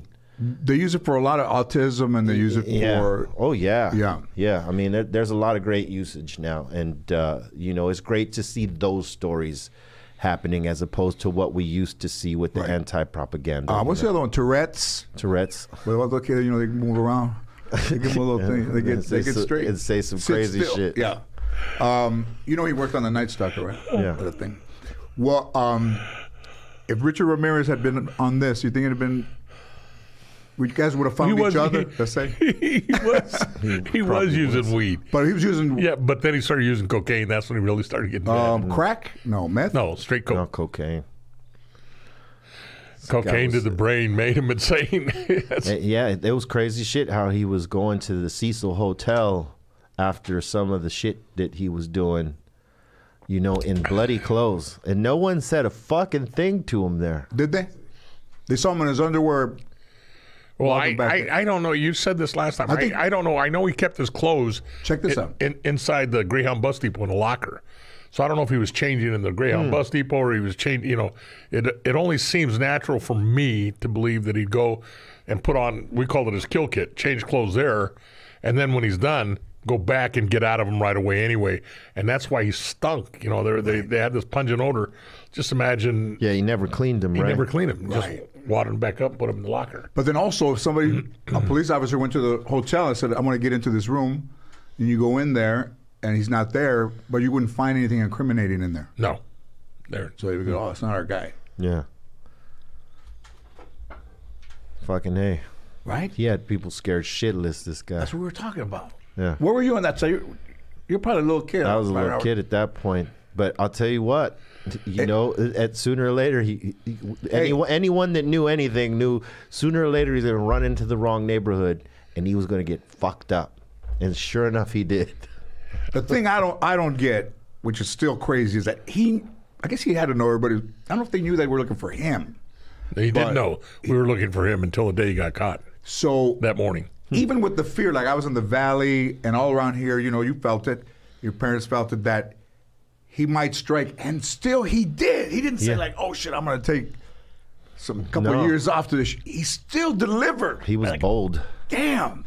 Guy was bold. Daring you guys to catch him. You'd only had some cookies instead of the real deal. What do you think sent him on the way? That his uncle showing when he did that, hurt his wife or killed his wife? Shit, I don't know. He asked me, "Why do you think I am the way I am? Why do you think I turned this way?" I told him, I don't know. If I knew that, I'd be a doctor making a lot more money than I am as a cop. I know. My job is. So he asked you that? Why do you? Yeah. Why do you think I'm the way that I am? So did he not know? No, he didn't know. You know, and that's probably one of the biggest questions I get asked today for people all over the world. Doctors, you know, why? What do you think? I said, I don't know. My job was just to gather the facts. I ain't no shrink. Is it a traumatic experience? You think it's some trauma It's early probably- on, or it's- just bad? it's probably he traumatic. says he says he was beat as a kid. Yeah, but That his dad would beat his ass and laugh, and then he'd go sleep in the cemetery because it was peaceful there. And I said, God, how do you do that shit? Didn't that scare the shit out of you? Some people are Said, just no, born peaceful. with a bad gene. You know what I'm saying? I don't know, because that's people's. Was he born like that? Did he get like that? You know, was he a subject? I said, I don't know. My job was just to gather the can facts you and present imagine it. how fucking scared you'd be if you took your old lady to the cemetery to go there, be private, and you look and Richard Ramirez is fucking laying by a grave there in all black clothes. Comfortable. Hey, what's up? You need a cup of Give me coffee? a cookie. Give me a cookie. You'd have them both right here. So, but he liked the. He tell him that he liked to see the fear in other people. Yes, So yes, he that he did. got off on that. Yeah. He got off on what the people would look, their faces would look like when they saw him. Man, he's a sick individual. You know, when you get off on something like that. So Charles Manson, they said when Charles Manson was a young kid, he was in school, he got kids to do something they didn't want to do, which is what he did over there. Like he That's could what already his manipulate power was. people. Yeah. That was his power. Yeah. He's a Manipulation. master manipulator. Right. Some people come along, you know, and know how to connect with people, whether it's on some good shit or whether it's that. Right. Cult leader, you know, I'm leading you to the grave shit. Jim Jones was another one. Or Jim Jones with the with Guyana. Some of those what was that other guy? Heaven's Gate. Oh yeah. And then Dave Koresh. Applewood. Yeah, and they all had this way that they talked and were able to connect and manipulate people when they found we've had impact with, you know, with what we're trying to indoctrinate these people with, you know, and it's a powerful tool, man. If you're someone that has that. But how do kids learn it? Like my daughter would go crazy. We went to a store she didn't want to be in. She'd look around. She'd like, those fucking toys in here, and throw herself on the ground. And you'd have to take her out because she'd be screaming. And then when she got in the car, she'd be quiet. Like Kids in a weird way got a sense of how you react to this their certain patterns, right? Like they know, like kids are observant, right? They see another kid crying in front of their parents to get their way with something, and if they got parents that cave in, maybe I ought to try that. Right. You know, There was a female comedian. I want to say her name was Debbie Gutierrez, and she used to talk about her little kid, you know, and mommy and Mexicans don't play that shit. Start beating the shit out of her right there in the store. Oh yeah. Yeah. Remember when you would see a kid get hit in the store, you'd go, "Oh shit!" and grabbing him, pulling him. I was there. A car. I think it's maybe a Latino thing. They walked in front of the car, and there was a little bit of some water before you got to the curb, and probably the kid was like 3 walking, and the mom grabbed him by the arm and picked him up over the water by the arm. Yeah.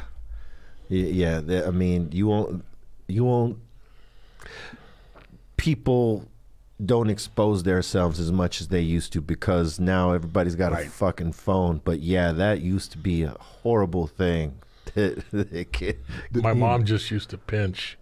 She just pinch my arm, pinch my ear, and just say, "Whatever else, cabrón." Right. Yeah. Just wait till we get home. And then she'd beat me when I got home. Yeah, you know, back in the day, you could discipline your kids and not have to worry about if you're going to get reported for that. Yeah. You know, but now you have, you know, the schools, like, their protocol is to tell the kids if anything happens, you call the police on your parents. If you had a kid that was having some, you know, they go like Adderall and all that stuff. If a kid's out there and they're giving him pills to focus, would you switch to this? Would you, as a parent, would you say like maybe the kid? Absolutely. If it could treat what the ailment was. What if I gave one of these cookies to a little kid? Could I go to prison? Probably. That's child endangering. Infused you're with not a doctor. Infused with cannabis, yes. CBDs that don't have any THC in it. I mean, I know that there's parents giving their kids CBDs now to treat them for epileptic seizures, and some of them are even using full spectrum, which is CBD with a little bit of THC, and it causes. Is that full spectrum? That's what they call full spectrum. Yeah, both. Yeah, and some of these kids have lessened with their seizures and stuff like that. There was a big story on this like maybe 2 years ago. So we do know that there are parents that are buying CBDs for their kids. Maybe not full spectrum, depending on what the ailment is. But yeah, I mean, I don't believe that is against the law as long as it doesn't have THC in it, you know, or there's some sort of doctor's written thing saying that yes, he or she is prescribed this. Right. But yeah, no, I wouldn't give any kids any of these ones right here. But you know, it's almost like when Flintstone vitamins came out, that you could give your kid. You know, who thought of that? Let's make a vitamin look like Fred Flintstone, so the kids would be like, "Oh, I want to take some of that because it's a vitamin that looks like," or the gummy bear. Yeah, well, yeah, that was a thing in the cannabis industry that. You could not Easier have for a child. You could not have a product that appeals to kids, so that they open that bag or package, thinking that it's a candy or something that is made for kids. You know, that's why they sort of, you know, put a regulation on some of the visual presentation of some of these products to make sure that you know, and that it cannot be mistaken for something for a child as opposed to an adult. I think some of those things were a bit of using meth. Some of the medicines that they used to sell even in the store, Geritol, or those pills. I think they were like a little bit of speed. Geritol were those like gel caps for old people. Yes. Wasn't Geritol to go to sleep though, or was no, that it was to an keep energy. them awake? It was to give you energy. Yeah. Oh, really? Geritol. Geritol. I used to take Geritol in high school during baseball season. I'm fucking good, eh? Geritol. So that was considered. Okay, so that would be considered a male enhancement. That was all about the first. I would be like this. What's wrong with you? Fuck, I'm just ready to go. That was good on time, man. Yeah. That was considered the first male enhancement. I think so. Right? If you Turtle look soup. at That's the Mexican. We used to say turtle soup. Would make your. Have they made one of those for these yet? One a pill like. I would imagine they're coming. It's probably a. Everybody said they're coming. Probably Yeah. So would probably I. a CBD cock ring too. Probably. You wet it like trunks that have CBD in them, and they get wet. It goes in your skin. We just created a fucking $1 billion We just idea. created something fucking great. Bikinis and trunks with CBD, full spectrum on your huevos right there, and you oil your little CBD back there, fucking swimming just forever. He'd be at the fucking lake. Where's he going? Fuck, I don't know. I don't know. He's coming back. He feels good. Hey. Fucking swim up and back and what's that one over there? Fucking Havasu or wherever, just Havasu. swimming Lake Havasu. I think that'll be pretty good. Put on a thong and come out looking like a churro. Hey, who wrote this book? A guy by the name of Glenn. What kind of shit name is that? Fucking Glenn, man. Glenn. Hold on. Glenn, if my name was Glenn, I wouldn't even fucking answer in school. I would just be baking. Eh? I'd wear Glenn. I'd wear cowboy hats and Glenn Martin. Cowboy Glenn Martin boots. wrote it. He's a retired LAPD cop. His dad was a Glendale cop. Yeah. It's a crazy cover right there. It is a book on the Night Stalker. That's a crazy. It is pretty much a pictorial. That's Did why- gun sales it's go up in the city? It's a when- pictorial. yeah. When See, this they made guy a was- coffee table book of the Night Stalker. What kind of shit is? Hey, so when he was running around, I would imagine gun sales Oh, it went way up. went way the fuck up. It's called Satan's Summer in the City of Angels. There was that other one too. What was they calling him? But he was much out. He was after. He was like Which one? Golden State Killer, Nah, he was in I think he was in Los Angeles. Southside Slayer. Yeah, Oh shit! yeah. Who was the Southside Slayer? He was killing prostitutes. Yeah. That they call the Grim. Wait, is that also known as the Grim Reaper? No, that's another guy. This is Southside Slayer. The Grim Reaper was in South Central too, right? Yes, Yeah. he came after when he was discovered. Yeah. This guy was killing strawberries out in the street, out in South Central, and he was using a Detective 22 talk. caliber. For some people who wouldn't know, like Grant, what a Prostitutes. strawberry is. Prostitutes with a crack habit. Yeah, that's what they. That's That's what they strawberry. That's you have to go with both. You can't just be That's what we call them. strawberries. Strawberries. That's awesome. Why? Because. Why do you know, Ruben? That's what we call them. For grapes, not grapes or nothing. Strawberries. For some reason, strawberries. Yeah, I don't know how that happened. It just sort of happened. Yeah, I don't either. But you Yeah. know, it's just what we called them. You know. What word did Gil say? What? Did he just say wrong? See, he's already hitting me. Well, you knew the vernacular of the detective. Yeah, he said strawberries. Yeah, he said strawberry. Yeah. And that's what you know. They're just Was pretty the much- Southside Slayer Latino? No, he was black. No, yeah. They never did catch him. I don't think they caught him. They arrested one guy Thinking it was him. thinking it was him, and one of the agencies, I'm not going to mention which one, but it wasn't ours, they got the ballistics wrong, and they had to kick the guy loose, and it screwed it up for the rest of the case. Man, how come they're not talking about that? Because they don't want to talk about that. That's a bad ball drop right there. Yeah, so I mean, because that's like someone who never got caught, or they might have gotten caught and they released someone. But yeah, What years was that?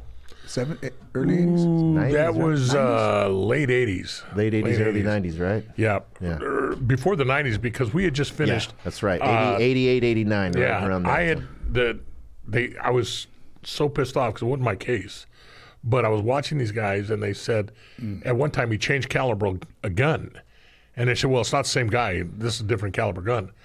And I'm sitting there telling them, you didn't learn anything. I mean, Right. with a Night Stalker thing, it doesn't How have to about be. that, dude? Like if you use, like a guy wouldn't use two guns. Like he's only Yeah. gonna use one. So Yeah, exactly. I want to say Ricky Ross was the guy that they Freeway yeah, Ricky, Freeway yeah. Ricky. And so they got him, but they had to let him go, and because, like I said, somebody messed up on the ballistics, and Still out. so you don't hear about him anymore. But he hasn't hit anymore either, so it stopped. Yeah. I remember one of the last descriptions of him that someone supposedly saw him. He had like a Raiders hat and a gray sweatshirt. That was the last image I remember seeing of him on TV that someone could describe of someone who was in the area when one of these, So they had persons got they had killed. a make, let's say. They had an idea. Yeah, I remember hearing about that. How many people did he kill? Alleged. They had him, at least 4 or 5 of them. Man, you don't really become something until it's over 10. Yeah, But who knows? He could have done more over Done more, 10. No one right. ever caught him. And what about the Grim Reaper? I don't know how many he did, but there were some both lot. with That guy did a lot. LAPD and our area. And there's still some that are unsolved that could be him, but there's not enough evidence to link him. So It's always when one of those guys talks to their cellie if they're locked up. Which is good police work, right? Then they put a cop dressed up as like a... they've done that. They've done that Yeah. in the Rosas case, the female deputy that got killed Brilliant. in Long Beach, where they put somebody in there. put somebody. They got a TST bus, a regular transportation bus, because they knew the two guys that were involved in it were in the joint on parole violations. So they made a loop. They had to make an appearance. So they got a bus, and they filled it up with about 15 prisoners, but not one of them was a prisoner. They were all tatted undercover cops from different departments, different agencies. And the guy that was on board the bus in uniform, like a transportation guy, was actually a homicide cop. The bus was wired. They were wired. They got him down here, and so they brought him down to CJ. When they got him IRC, they put them all in cells. These guys talked about everything. They got it all. And they not only were they able to convict them, they got their mother because she was helping them out after. One of the guy's mothers was helping them out after the fact. And so it was a... Why would a dude... What's the philosophy behind, like, somebody's going to talk because they're scared of what can happen, and then you just think as a release for them, they need to talk to somebody, but they think they're talking to somebody they could trust? Yeah, exactly. They just... You take your chance. Nothing ventured, nothing gained. So the guy that masterminded this thing, brilliant detective, good friend of mine, he put the whole thing together. Why you don't want to say his name? Competition with him? No. Mark Lilienfeld. Oh. Yeah, he did. My wife knew if anything ever happened to me, insist on the department. I want Mark Lilienfeld on a case. He's a brilliant investigator. Listen, I don't want to say anything about a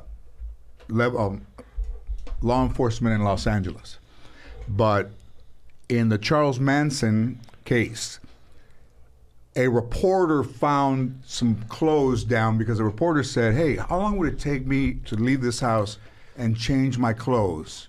And they go on, the guy's in the car and the guy's changing clothes. They go pull over, and over the side, they found the clothes down there.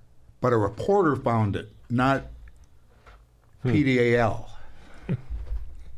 Shit happens. But I mean, they're out there. Were there any sheriffs there? No, that's not a sheriff. They did. We had one of the cases, but primarily it was the guys in blue. They throw the clothes over the side of the road. They're there. It's a different style of training for them. When you think about it, sheriffs, they got to do the 2 years as deputies in the prisons, dealing with people, dealing with criminals right off top.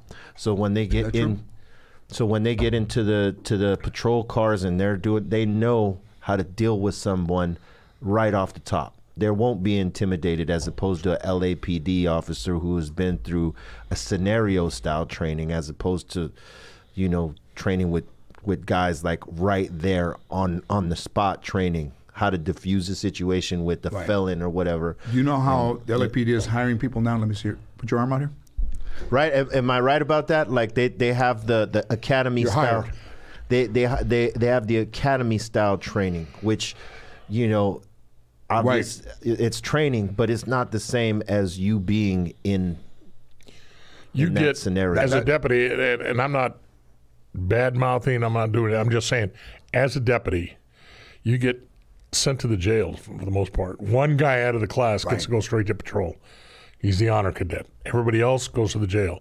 And you stay in the jail anywhere from 2.5 to 5, 6 years. Wow. So you're gaining experience in dealing with the other element, the bad guys. And knowing some of these guys. And these guys can talk you right out of your shorts. That's their life in there. They know the business, and you tell them, hey, you're going to be talked right out of your shoes. So that's the way it is. So when you get out on the streets, you have a little bit of this, and you have a lot of that telling you, be careful, this is what you do. So it's a good training program. I don't think anybody knows that. And I don't think anybody knows that the sheriffs have to go different training. That's why they're to prison for 2 to 6 years, maybe. So a gangster, when he sees a sheriff, LAPD coming up, he knows he can kind of talk to him and maybe possibly intimidate a new guy. But when a sheriff rolls up, ain't none of that shit happening. Okay, listen. You just said that, and right now I grew up here. I did not think of it like that. Like that you guys were so highly trained in the LAPD was up in behind Dodger Stadium, running and doing that stuff. The 6 years in a prison or in a jail is, and then being on the street, you just feel like you're already covered, as opposed to being LAPD maybe, and then you become a patrol officer with another partner. That's got to scare the shit out of people for new officers, because I don't even really prepared for. You're learning all this interrelationship between bad guys and good guys. You're learning on the streets. Most of that is learned in custody and in a controlled environment. Right. So when you get out there and you get somebody working with you, telling you now, okay, now this is what you look for out here, you already know how to talk to people a little bit better. Yeah. So it works out. And I'm not. Listen, I think that's just a better way to be. And that's why, rookies from the LAPD, they go in with veterans to they're holding their hand through some of this process as they're gaining their footsteps in, you know what I mean? And you could see why some situations get a little bit unraveled, because some of these guys just don't know how to deal with motherfuckers on the street. I think that says a lot about it. Yeah, and they don't know how to talk. Doesn't negate either department from having bad guys inside. Right. No, but and so it is. But I think these guys are in a case where somebody's been an officer for, a year and a half, and when they pull you over, they're a little more aggressive or they're afraid. Oh yeah. You know what you're dealing with. Like if you're a person that comes from that life, you know what you're dealing with, the difference. You will not fuck around with the sheriff the same way you fuck around with the LAPD. Now he just said it. Listen, man, I had no idea about that. He just said it, but it's been recorded. It's been on other broadcasts where you talk to people from the area, and they'll sit there and admit, we won't fuck around. That's insane. They may not like neither of them, but they'll give more lip to a LAPD officer, and they will give zero lip to a sheriff, because the sheriff will fucking jack you the fuck up. No intimidation on the part of the sheriff. You guys talked before you came in. I had no idea. I've dealt with it firsthand many a times. That's true, right? Sheriff. Yeah. Did you know, Ruben? I didn't know. Yeah, their whole get down, their whole protocol is different. It's controlling the situation. You are not going to intimidate not one of them. Which are the ones that put flares out? Especially the ones that have had military training before they were sheriffs. Right. You're even more fucked if you try to lip off there. That's the thing. I had no idea. That's the difference between some of the LAPD guys. Some of them are military guys, so they come in with some different kind of knowledge on how to deal with people. But some of the other guys that are, maybe former jocks, right? Their colleges didn't make it into the sport they wanted to, but they're fit enough to be a cop. The easier way to get in than the sheriff way is the LAPD way, right? Whoa! And it's and they're both great departments, but different tactics. Say it again. I don't want to say nothing bad about them, and then you say something bad. All Chicano. That's 100% Chicano. But they're it's good, and that's the way you need them both. So some of them within both agencies. Some of them you don't need, because some of them are not good people. Didn't you and I talk about the civil unrest, and there was a department downtown LA that had uniforms on with no badge or no identification? Oh yeah, was that you and I? What's up?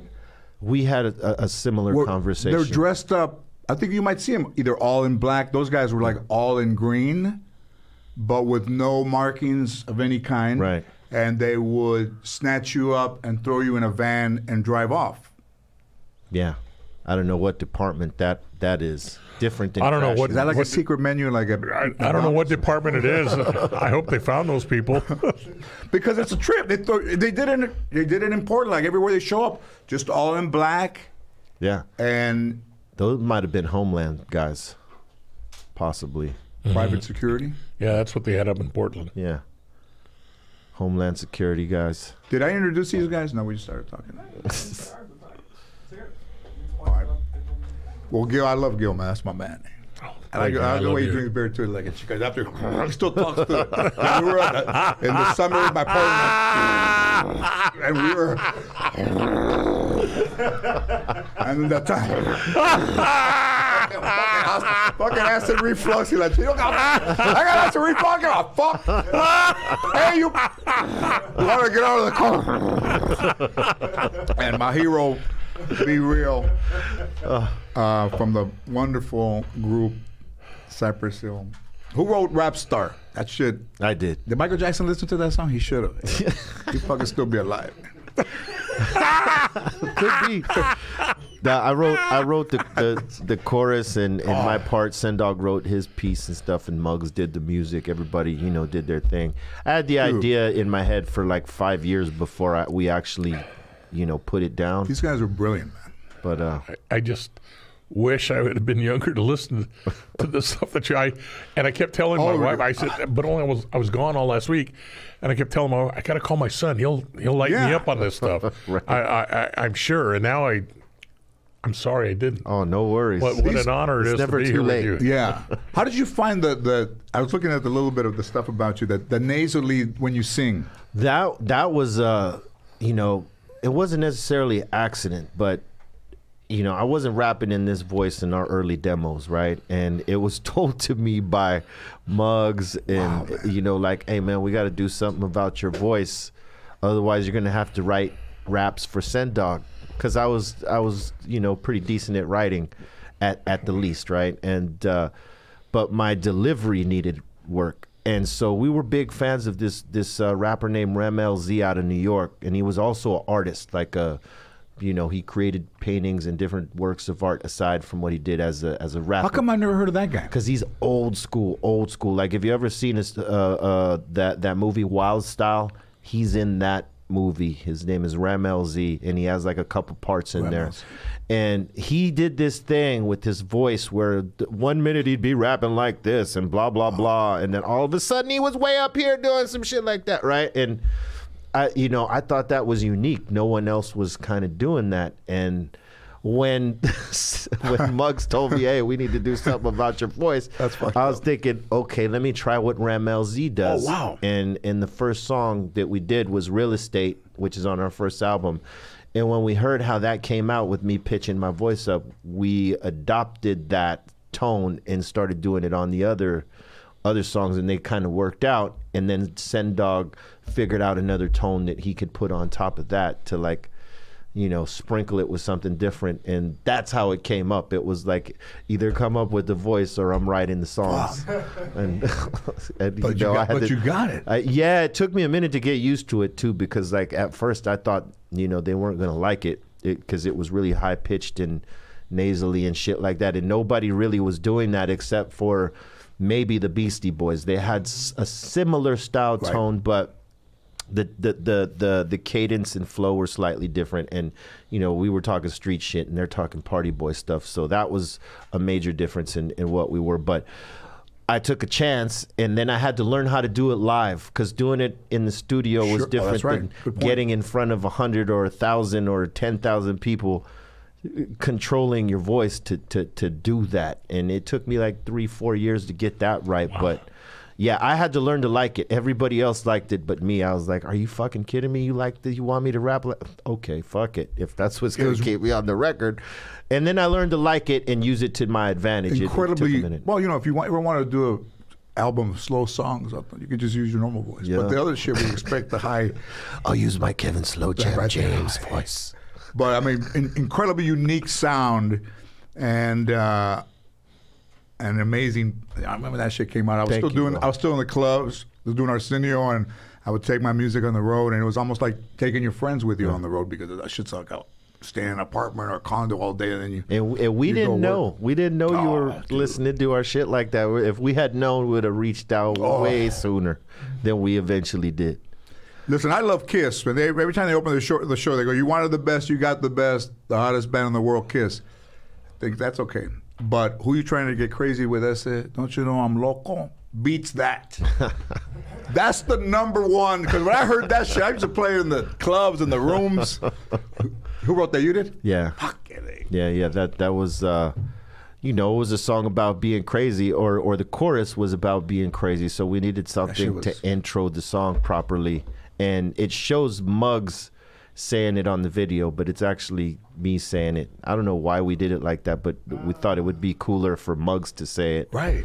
and then go into Sen and I, because we were always flipping shit like that. Like if you look at Kill a Man, right, the video for Kill a Man.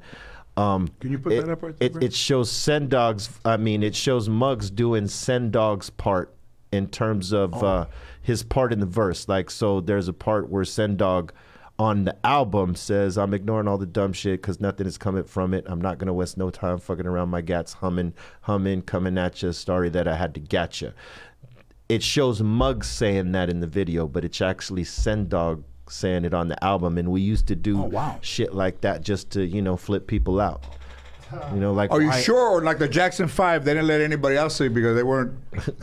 They were like B12s or niacin. Like nobody in the Jackson 5, at least the male singers, were anywhere near, I think, the talent level of Michael Jackson. Maybe Jermaine a little. Yeah. I mean, they were good as a group, but like he stood out amongst them. He was different. You don't think let's say if you were, like, you had four other brothers, and you were the singer. You go to Alvera Street and people love you, throw pennies, quarters at you right there. Give it a little couple of these. And that your father won a talent show and started to take you on the road. And you said, Daddy, I don't want to sing. Do you think your dad wouldn't have worn you out with a belt or what? Oh, yeah. No, you're going to sing. Yeah, you're going to sing right now. You're gonna put it all on the line right now. If I had four brothers.